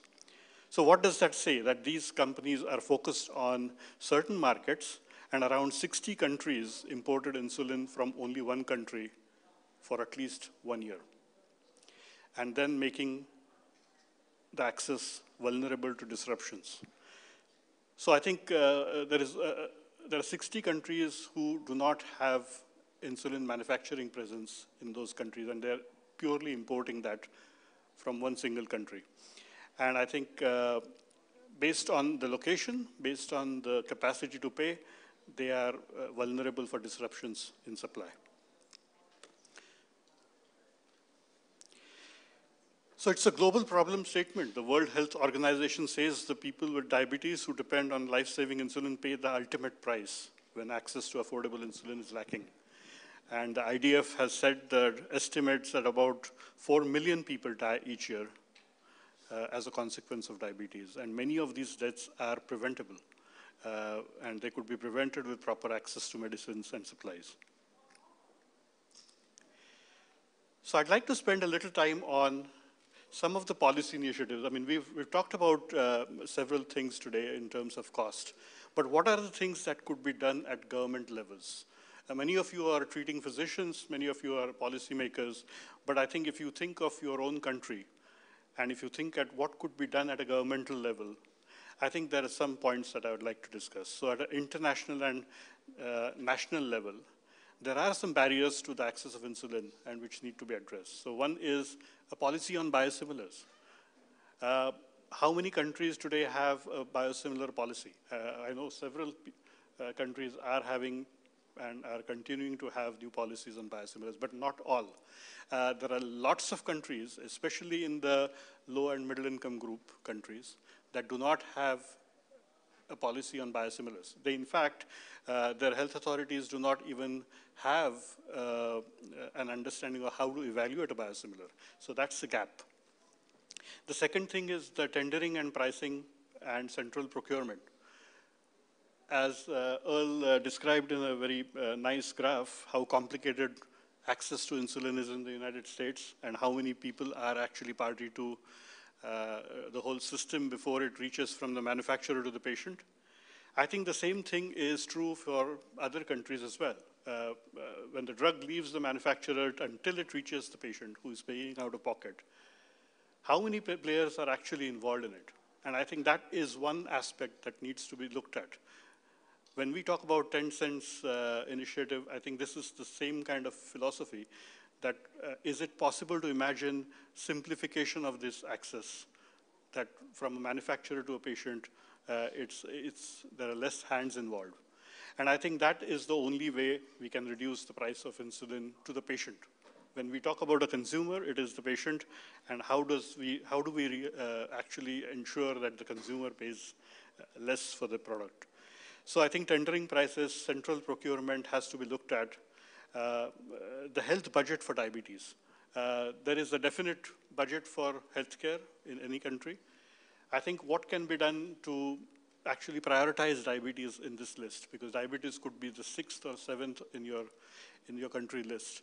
And I think one of the things is this is something, it creeps in. I mean, this is not something that happens overnight. It's not an acute thing, but it has an impact on the entire population. So if you look at the population health, I think it does need attention that it needs. So it has to be brought up in the list of priorities for any government. The national policies on markup, discounts, and the complicated distribution system, coming back to what Earl was showing, I mean, it's not just the US, there are several countries with very complicated networks of how the drug moves. And I think simplification of these processes and bringing transparency in pricing is something that is needed today. And I'll also talk about trades and taxes. When you talk about moving the product from one country to another, I think these are the kind of things that affect the price of the product. Taxes, if you have affordable insulin to start with, but if you consider all the taxes and levies that come across, I think that just makes that product more expensive at the time. So I think for life-saving drugs like insulin, this is something to think of.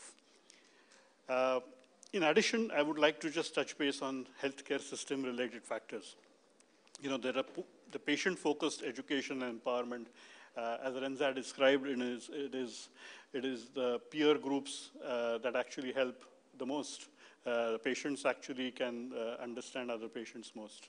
I think it is very, the instructive way of telling patients, do this, follow this diet is actually puts off most patients. But I think it is important to understand what is needed in the system to really ensure that there is enough support for patients. So I think patient-focused education, empowerment with the right groups is important. Using technology to focus on poorly controlled patients and preventing complications. I think within the healthcare system, there is about 20% of those patients who are actually not controlled. And there could be reasons for them being not controlled. But it is those 20% that cause 80% of the expense. So I think it is important to use technology to identify where these 20% patients are and then focus on them more. Addressing the costs beyond the product within the ecosystem.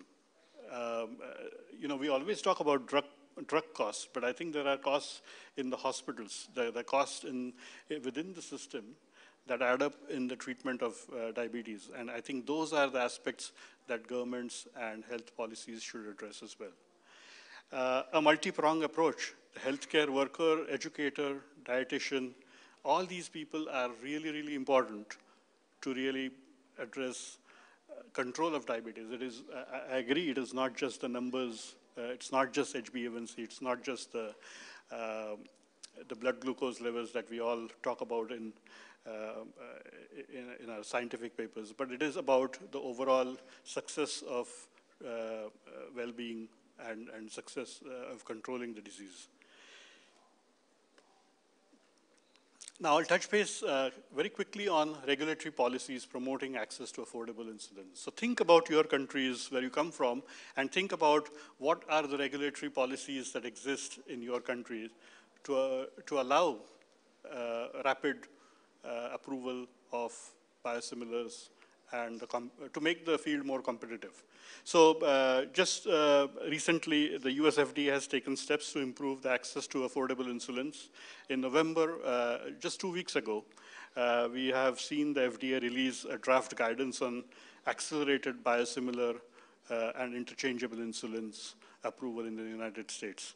The specifics of that means that they don't require specifically phase 3 trials. So it is possible to now get a very strong package based on CMC data and phase 1 data. And that, I think, is scientifically sound enough for the FDA to approve. The EMA has been at the forefront in this aspect. EMA has had this guidance for last 3 years for rapid approval of biosimilars in the European Union through an abbreviated pathway. These are pathways that are essential to allow for insulins to make them affordable and to get to the patients quickly. So regulatory policy should focus on credible science-based evaluation of products, but in an accelerated fashion. I mean, that is a real need for today. In my conclusion, I would just say 3 things. That the increasing incidence and prevalence of diabetes and the skyrocketing insulin prices will not only burden individuals, but also our healthcare systems and the economies of the countries. Secondly, I think there is an urgent need of prioritizing diabetes as a national health concern, and it is extremely important to put that high on the list. And the third thing is improving access to high-quality biosimilar insulins will help in early insulinization and thereby improving overall health outcomes. So with that, I'll end my talk. And this is our banner here, unlocking the access to insulin. So thank you very much. Thank you, Dr. Sandeep, for a detailed presentation. And literally, we've had a crescendo. So since I've done a Bee Gees song earlier, I might as well pick another song which kind of summarizes for me what your presentation has been. And this is from 1985, for those of you old enough to remember. There comes a time when we heed a certain call, and the call is simply, look, it's untenable that we are struggling with these barriers for insulin access, and we need to unlock this.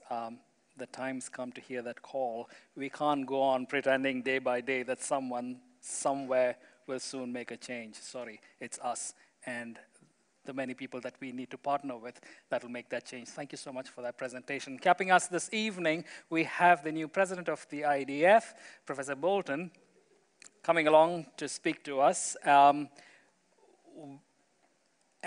thank you, sir, for closing your board meeting and then coming along and being with us today. Thank you so much, and we'd like to invite you to make your presentation.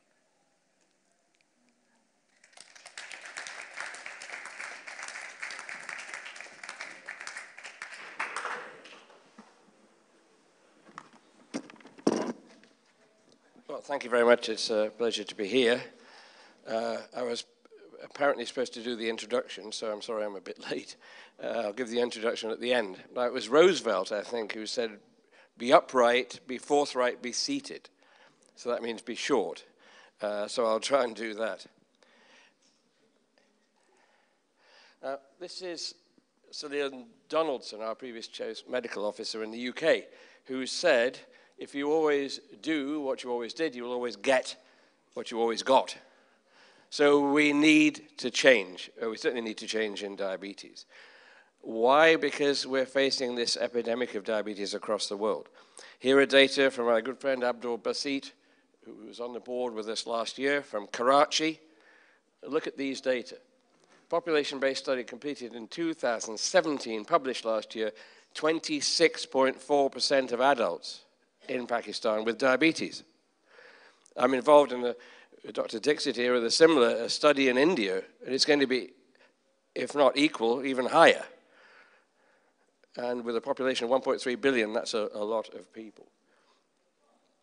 But not only there, here's Venezuela, a country suffering greatly at the moment, and a country where we've been attempting to get insulin to. There are people dying without insulin in Venezuela. Prevalence, again, high, 8.3%, in a country that's many starving people. Pre-diabetes is nearly 15%. But it's not only type 2, type 1 as well. Here are data showing a continued increase we're seeing in these data from Finland, I think, with the highest prevalent incidence of type 1 diabetes in the world. So there is a need, an urgent need, for policies that promote prevention, early diagnosis and effective management of diabetes. So we have a message for our governments and the world at large. We cannot afford to ignore diabetes because the human and economic costs are too high. Look at the amount of national healthcare budget spent on diabetes. In some poorer countries, it's huge. A large part of this is due to late complications, which should be preventable with early action. Here's my friend Ronald Ma from the Chinese University of Hong Kong in a review recently in diabetes care. He just spoke on diabetic complications. I was chairing a session earlier this afternoon, diabetic complications in Asia. Look at what he describes, the explosion of diabetes in this region of the world, a rising global public health tsunami. So we need people who will really speak out, well-known people, perhaps people with diabetes or politicians to help us.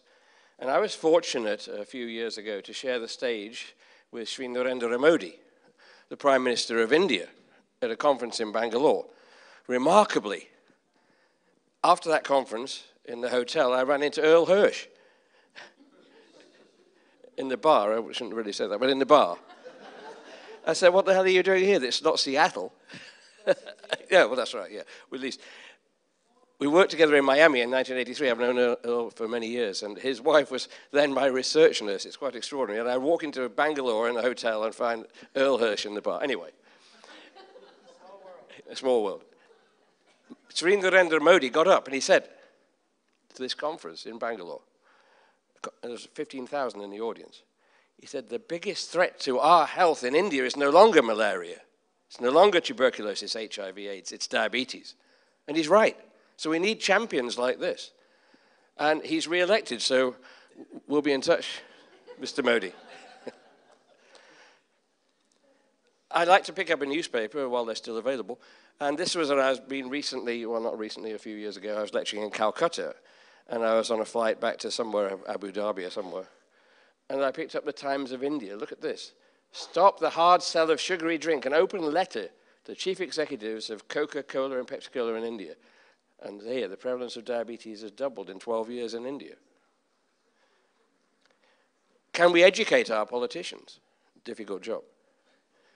But some countries, and you'll be surprised to hear that one country that's done reasonably well is Mexico. They put a big tax on sugary beverages. So far, so good. Denmark failed. People got on the train and went across, to Malmo, 15 minutes by train from Copenhagen, and they could buy all the sugary drinks they wanted at a much cheaper price. Berkeley in California, 25% tax led to a huge reduction in sales. The UK, as always, lethargic, and by the way, Brexit is the biggest disaster in my political lifetime.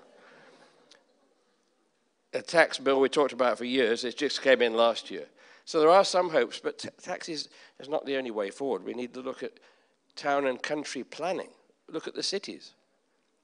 When I was first in Miami, first in the United States, I was at junior high school in the 1960s in Long Island, New York. And I remember going out shopping with my parents at junior high school there. We went out shopping and we were walking back with the bags and the neighbor stopped and says, "Is everything all right?" I said, "Yes, why?" He said, "Well, you're not driving." Anyway, so I went back and I worked in Miami. And I realized that it's actually really quite dangerous to walk. You cross the road, you're likely to get knocked down by a car. Then I moved back to Miami. I was full-time there, 2002 to 4, as a visiting professor or a full-time professor. And I was interested to see in the waiting room like this, you know, in the Diabetes Research Institute. And there was a video on that people with diabetes were looking at. It said, never take the elevator, that's in English is lift, by the way, if you can take the stairs. So I thought, well, this is very good advice. So I said to the guy who produced this, I said, have you ever tried to take the stairs here? He said, no, why? He said, well, you can't get out on any floor apart from the ground floor, the first floor in American, because they're all locked. You can only come down the stairs, so it's impossible. So they had to change the video. That wasn't very popular, but it was just clinical observation. Then I go out for dinner in Miami, and I see people coming out after dinner, and they give $5 to someone who goes and drives, walks over there and drives the car around to them. I wonder if I move back there in the next century, if people will still have legs in America. They're not needed, really. But these are just examples. The towns, look at the Netherlands, low prevalence of diabetes. People cycle, cyclists get preference, people walk. Let's have pedestrian-free zones, cycling and so on. So, let me be provocative. Is diabetes the cancer of the 21st century? Are there similarities? Well, yes. Screening of high-risk groups is effective in cancer. Same in diabetes or pre-diabetes. Long-term remissions and cures are possible in cancer. Same in diabetes. Increased public awareness has been highly effective. Now, psychologists would kill me if I talk about fear arousal, but it's worked. Why do people go for a mammography? Because they're frightened. Why do people take a statin for heart disease? Why do they take it? They don't feel any different because they're frightened of heart disease. So fear arousal has been effective.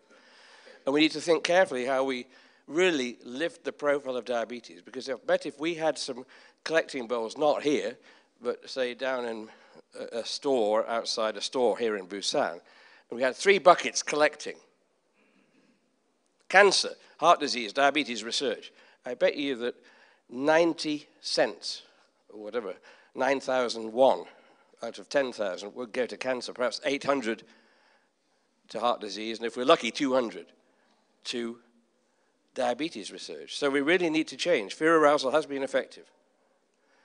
So let me give you 2 case histories. Male in his 60s, routine screening, high PSA, no symptoms.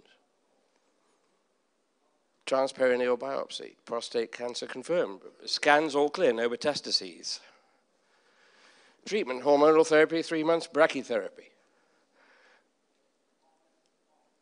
And then external radiotherapy, outlook, cure. Well, I can tell you now, that's me. That's me. I, just after I was elected as president, it's nothing to do with being elected as president of IDF, by the way, 2 years ago, a routine screen, high PSA. That's me. I went through all that. What do people say? Even colleagues.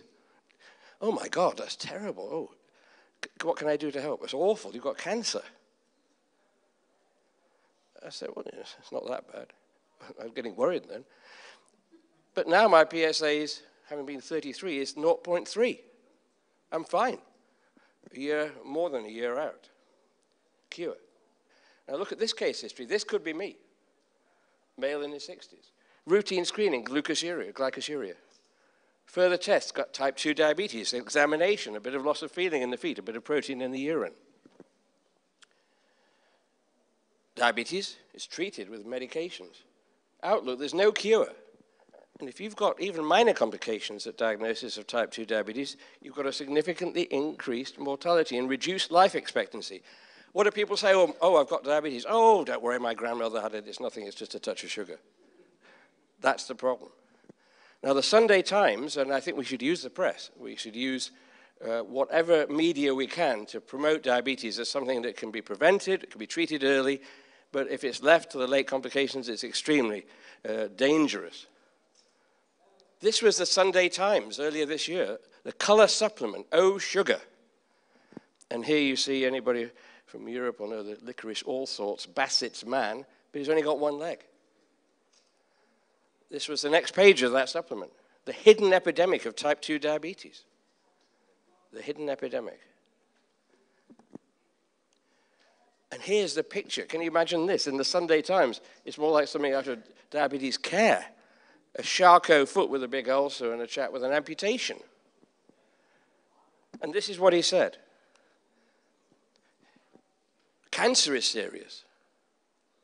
Heart disease is serious. But I never thought diabetes was serious at all, and now I've only got one leg. So this food for thought here. Look at these data from my group, published a few years ago in a series of studies in collaboration with my good friend Larry Levery in Dallas, Texas. In Manchester, we followed just under 200 dialysis patients for 2 years. The overall 2-year mortality, 53%. If you'd lost part of a foot or a leg, 3 out of 4 people are dead in 2 years. That's worse than almost every form of cancer, and yet we don't take it seriously. We don't take it seriously. That's the message. We need to raise the profile of diabetes politically in healthcare systems amongst the population. We can treat it, we can prevent it, we can treat it early. Don't get like this. These are data from my group. So look, the mortality is horrendous, 290% after amputation. So 21st century diabetology, prevention is the key.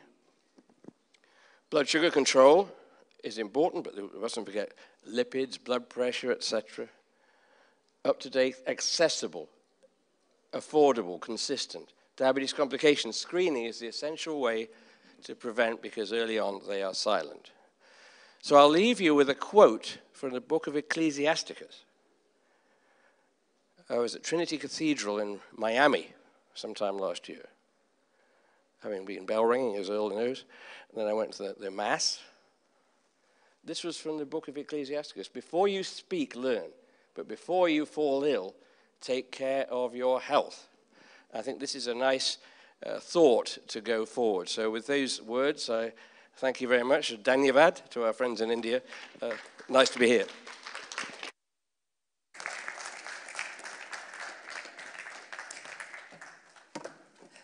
Professor Bolton, thank you so much for your presentation and for the thoughts that are contained within those slides. But then the one thing that I would like to pull and say that's a headline for me from there is, I don't know how much emphasis I can put on which syllable, but it's oh sugar.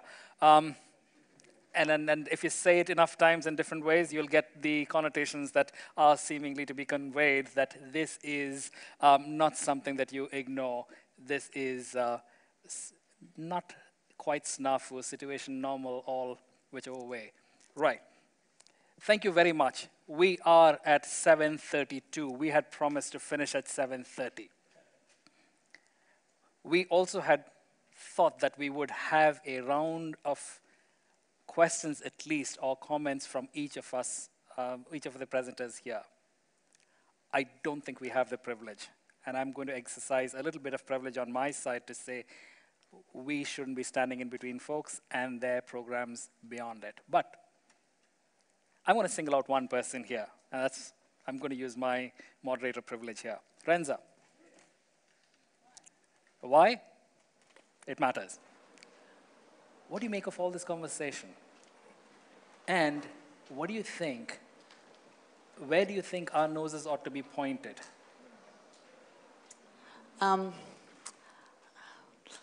Andrew, I'm so thrilled that you have taken over the IDF. I really am. So I'm going to start with that. But I am going to say that I don't think that fear arousal is the way to address diabetes. And I'm going to say that I have an alternative theory. But I would also, I'm a person living with diabetes, I work in a health organisation, but I think that the problem, firstly, you're totally right. If there were 3 jars, diabetes would get the least. Diabetes gets less funding for research. In Australia, when we look at our NH and MRC grants, cancer gets far more. Diabetes has an image problem, and I think we need to fix that, but I don't think we fix that by scaring people. I think we fix that by speaking about diabetes in a way that informs people that it is serious, that it is so complex, but it is also not the fault of the person living with it. Because what we have done for so long is we have blamed and shamed people, and that's why no one wants to give money to diabetes, because they think, well, get off your backside, go for a walk, and you won't have gotten diabetes. I'm not supporting you. I don't care about it. We have called it a touch of sugar for too long, so people don't understand how serious and complex it is. So my thing, this is when I talk about why language matters so much, is because we speak about diabetes and we have done such a disservice to people living with especially type 2 diabetes. We have treated people living with type 2 diabetes like they have no one but themselves to blame, when actually we have situations like communities not being built so that people can walk, so that they can access healthy foods, that they can live healthy lives, and yet we blame them then when things go wrong. So I think we need to look at this in a way that actually is supporting people as best as possible, not blaming them, but elevating diabetes to be a condition that everybody should be concerned about and want to do something more about. So that's it. Renza, thank you so much for summing up and refocusing us back to where our attention needs to be, the well-being of our brothers, sisters, mothers, parents, children, type 1, type 2, conditions notwithstanding. It is where we collectively need to see our well-being in. I want to thank, first of all, each of you folks who've spoken. I've not seen 120 minutes fly by just like that, and with so many laughs in between. Thank you so much for not only being informative, but also doing it in a way that kept us engaged. Thank you so much for the effort that you put into communicating what you had in your minds. For all of you who came and sat through this conversation, thank you so much for being with us. Every one of us has a part to play. And I think as we step out, let's be mindful of the words that come out from the fullness of our hearts that allow for situations to be transformed. They can be, and each of your words will matter. So please use them wisely and widely, because change begins with each one of us. Just as much as the Biocon Biologics team, led by Christiana Hamaka, thank you so much for you and your team for the way you've kind of enabled the coming together of this evening, and also for putting, that thing that was there on the slide, unlock. Thank you for that picture, which basically says that there's stuff nearly a century that's been locked up. It's something that's life-saving. That's something that needs to be opened up and made much more accessible. You have a 10 cents mission. I wanted to use that towards the end, not right at the beginning of it. But for the paucity of time, there is a 10 cents mission that Biocon's calling people to join in with.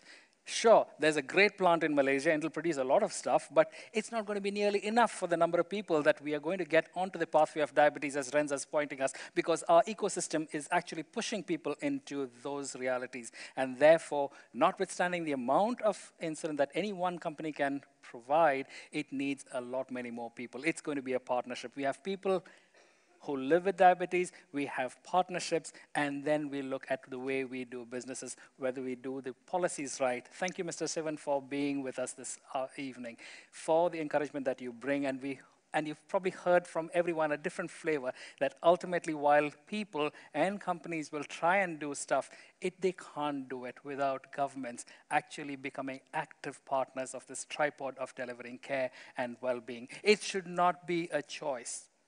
It's a matter of right that people should live and live healthy. Thank you for being with us this evening. It's been a privilege to have you. My name is Bobby John. It's been my absolute pleasure to run this evening with you. Thank you very much, and have a good evening.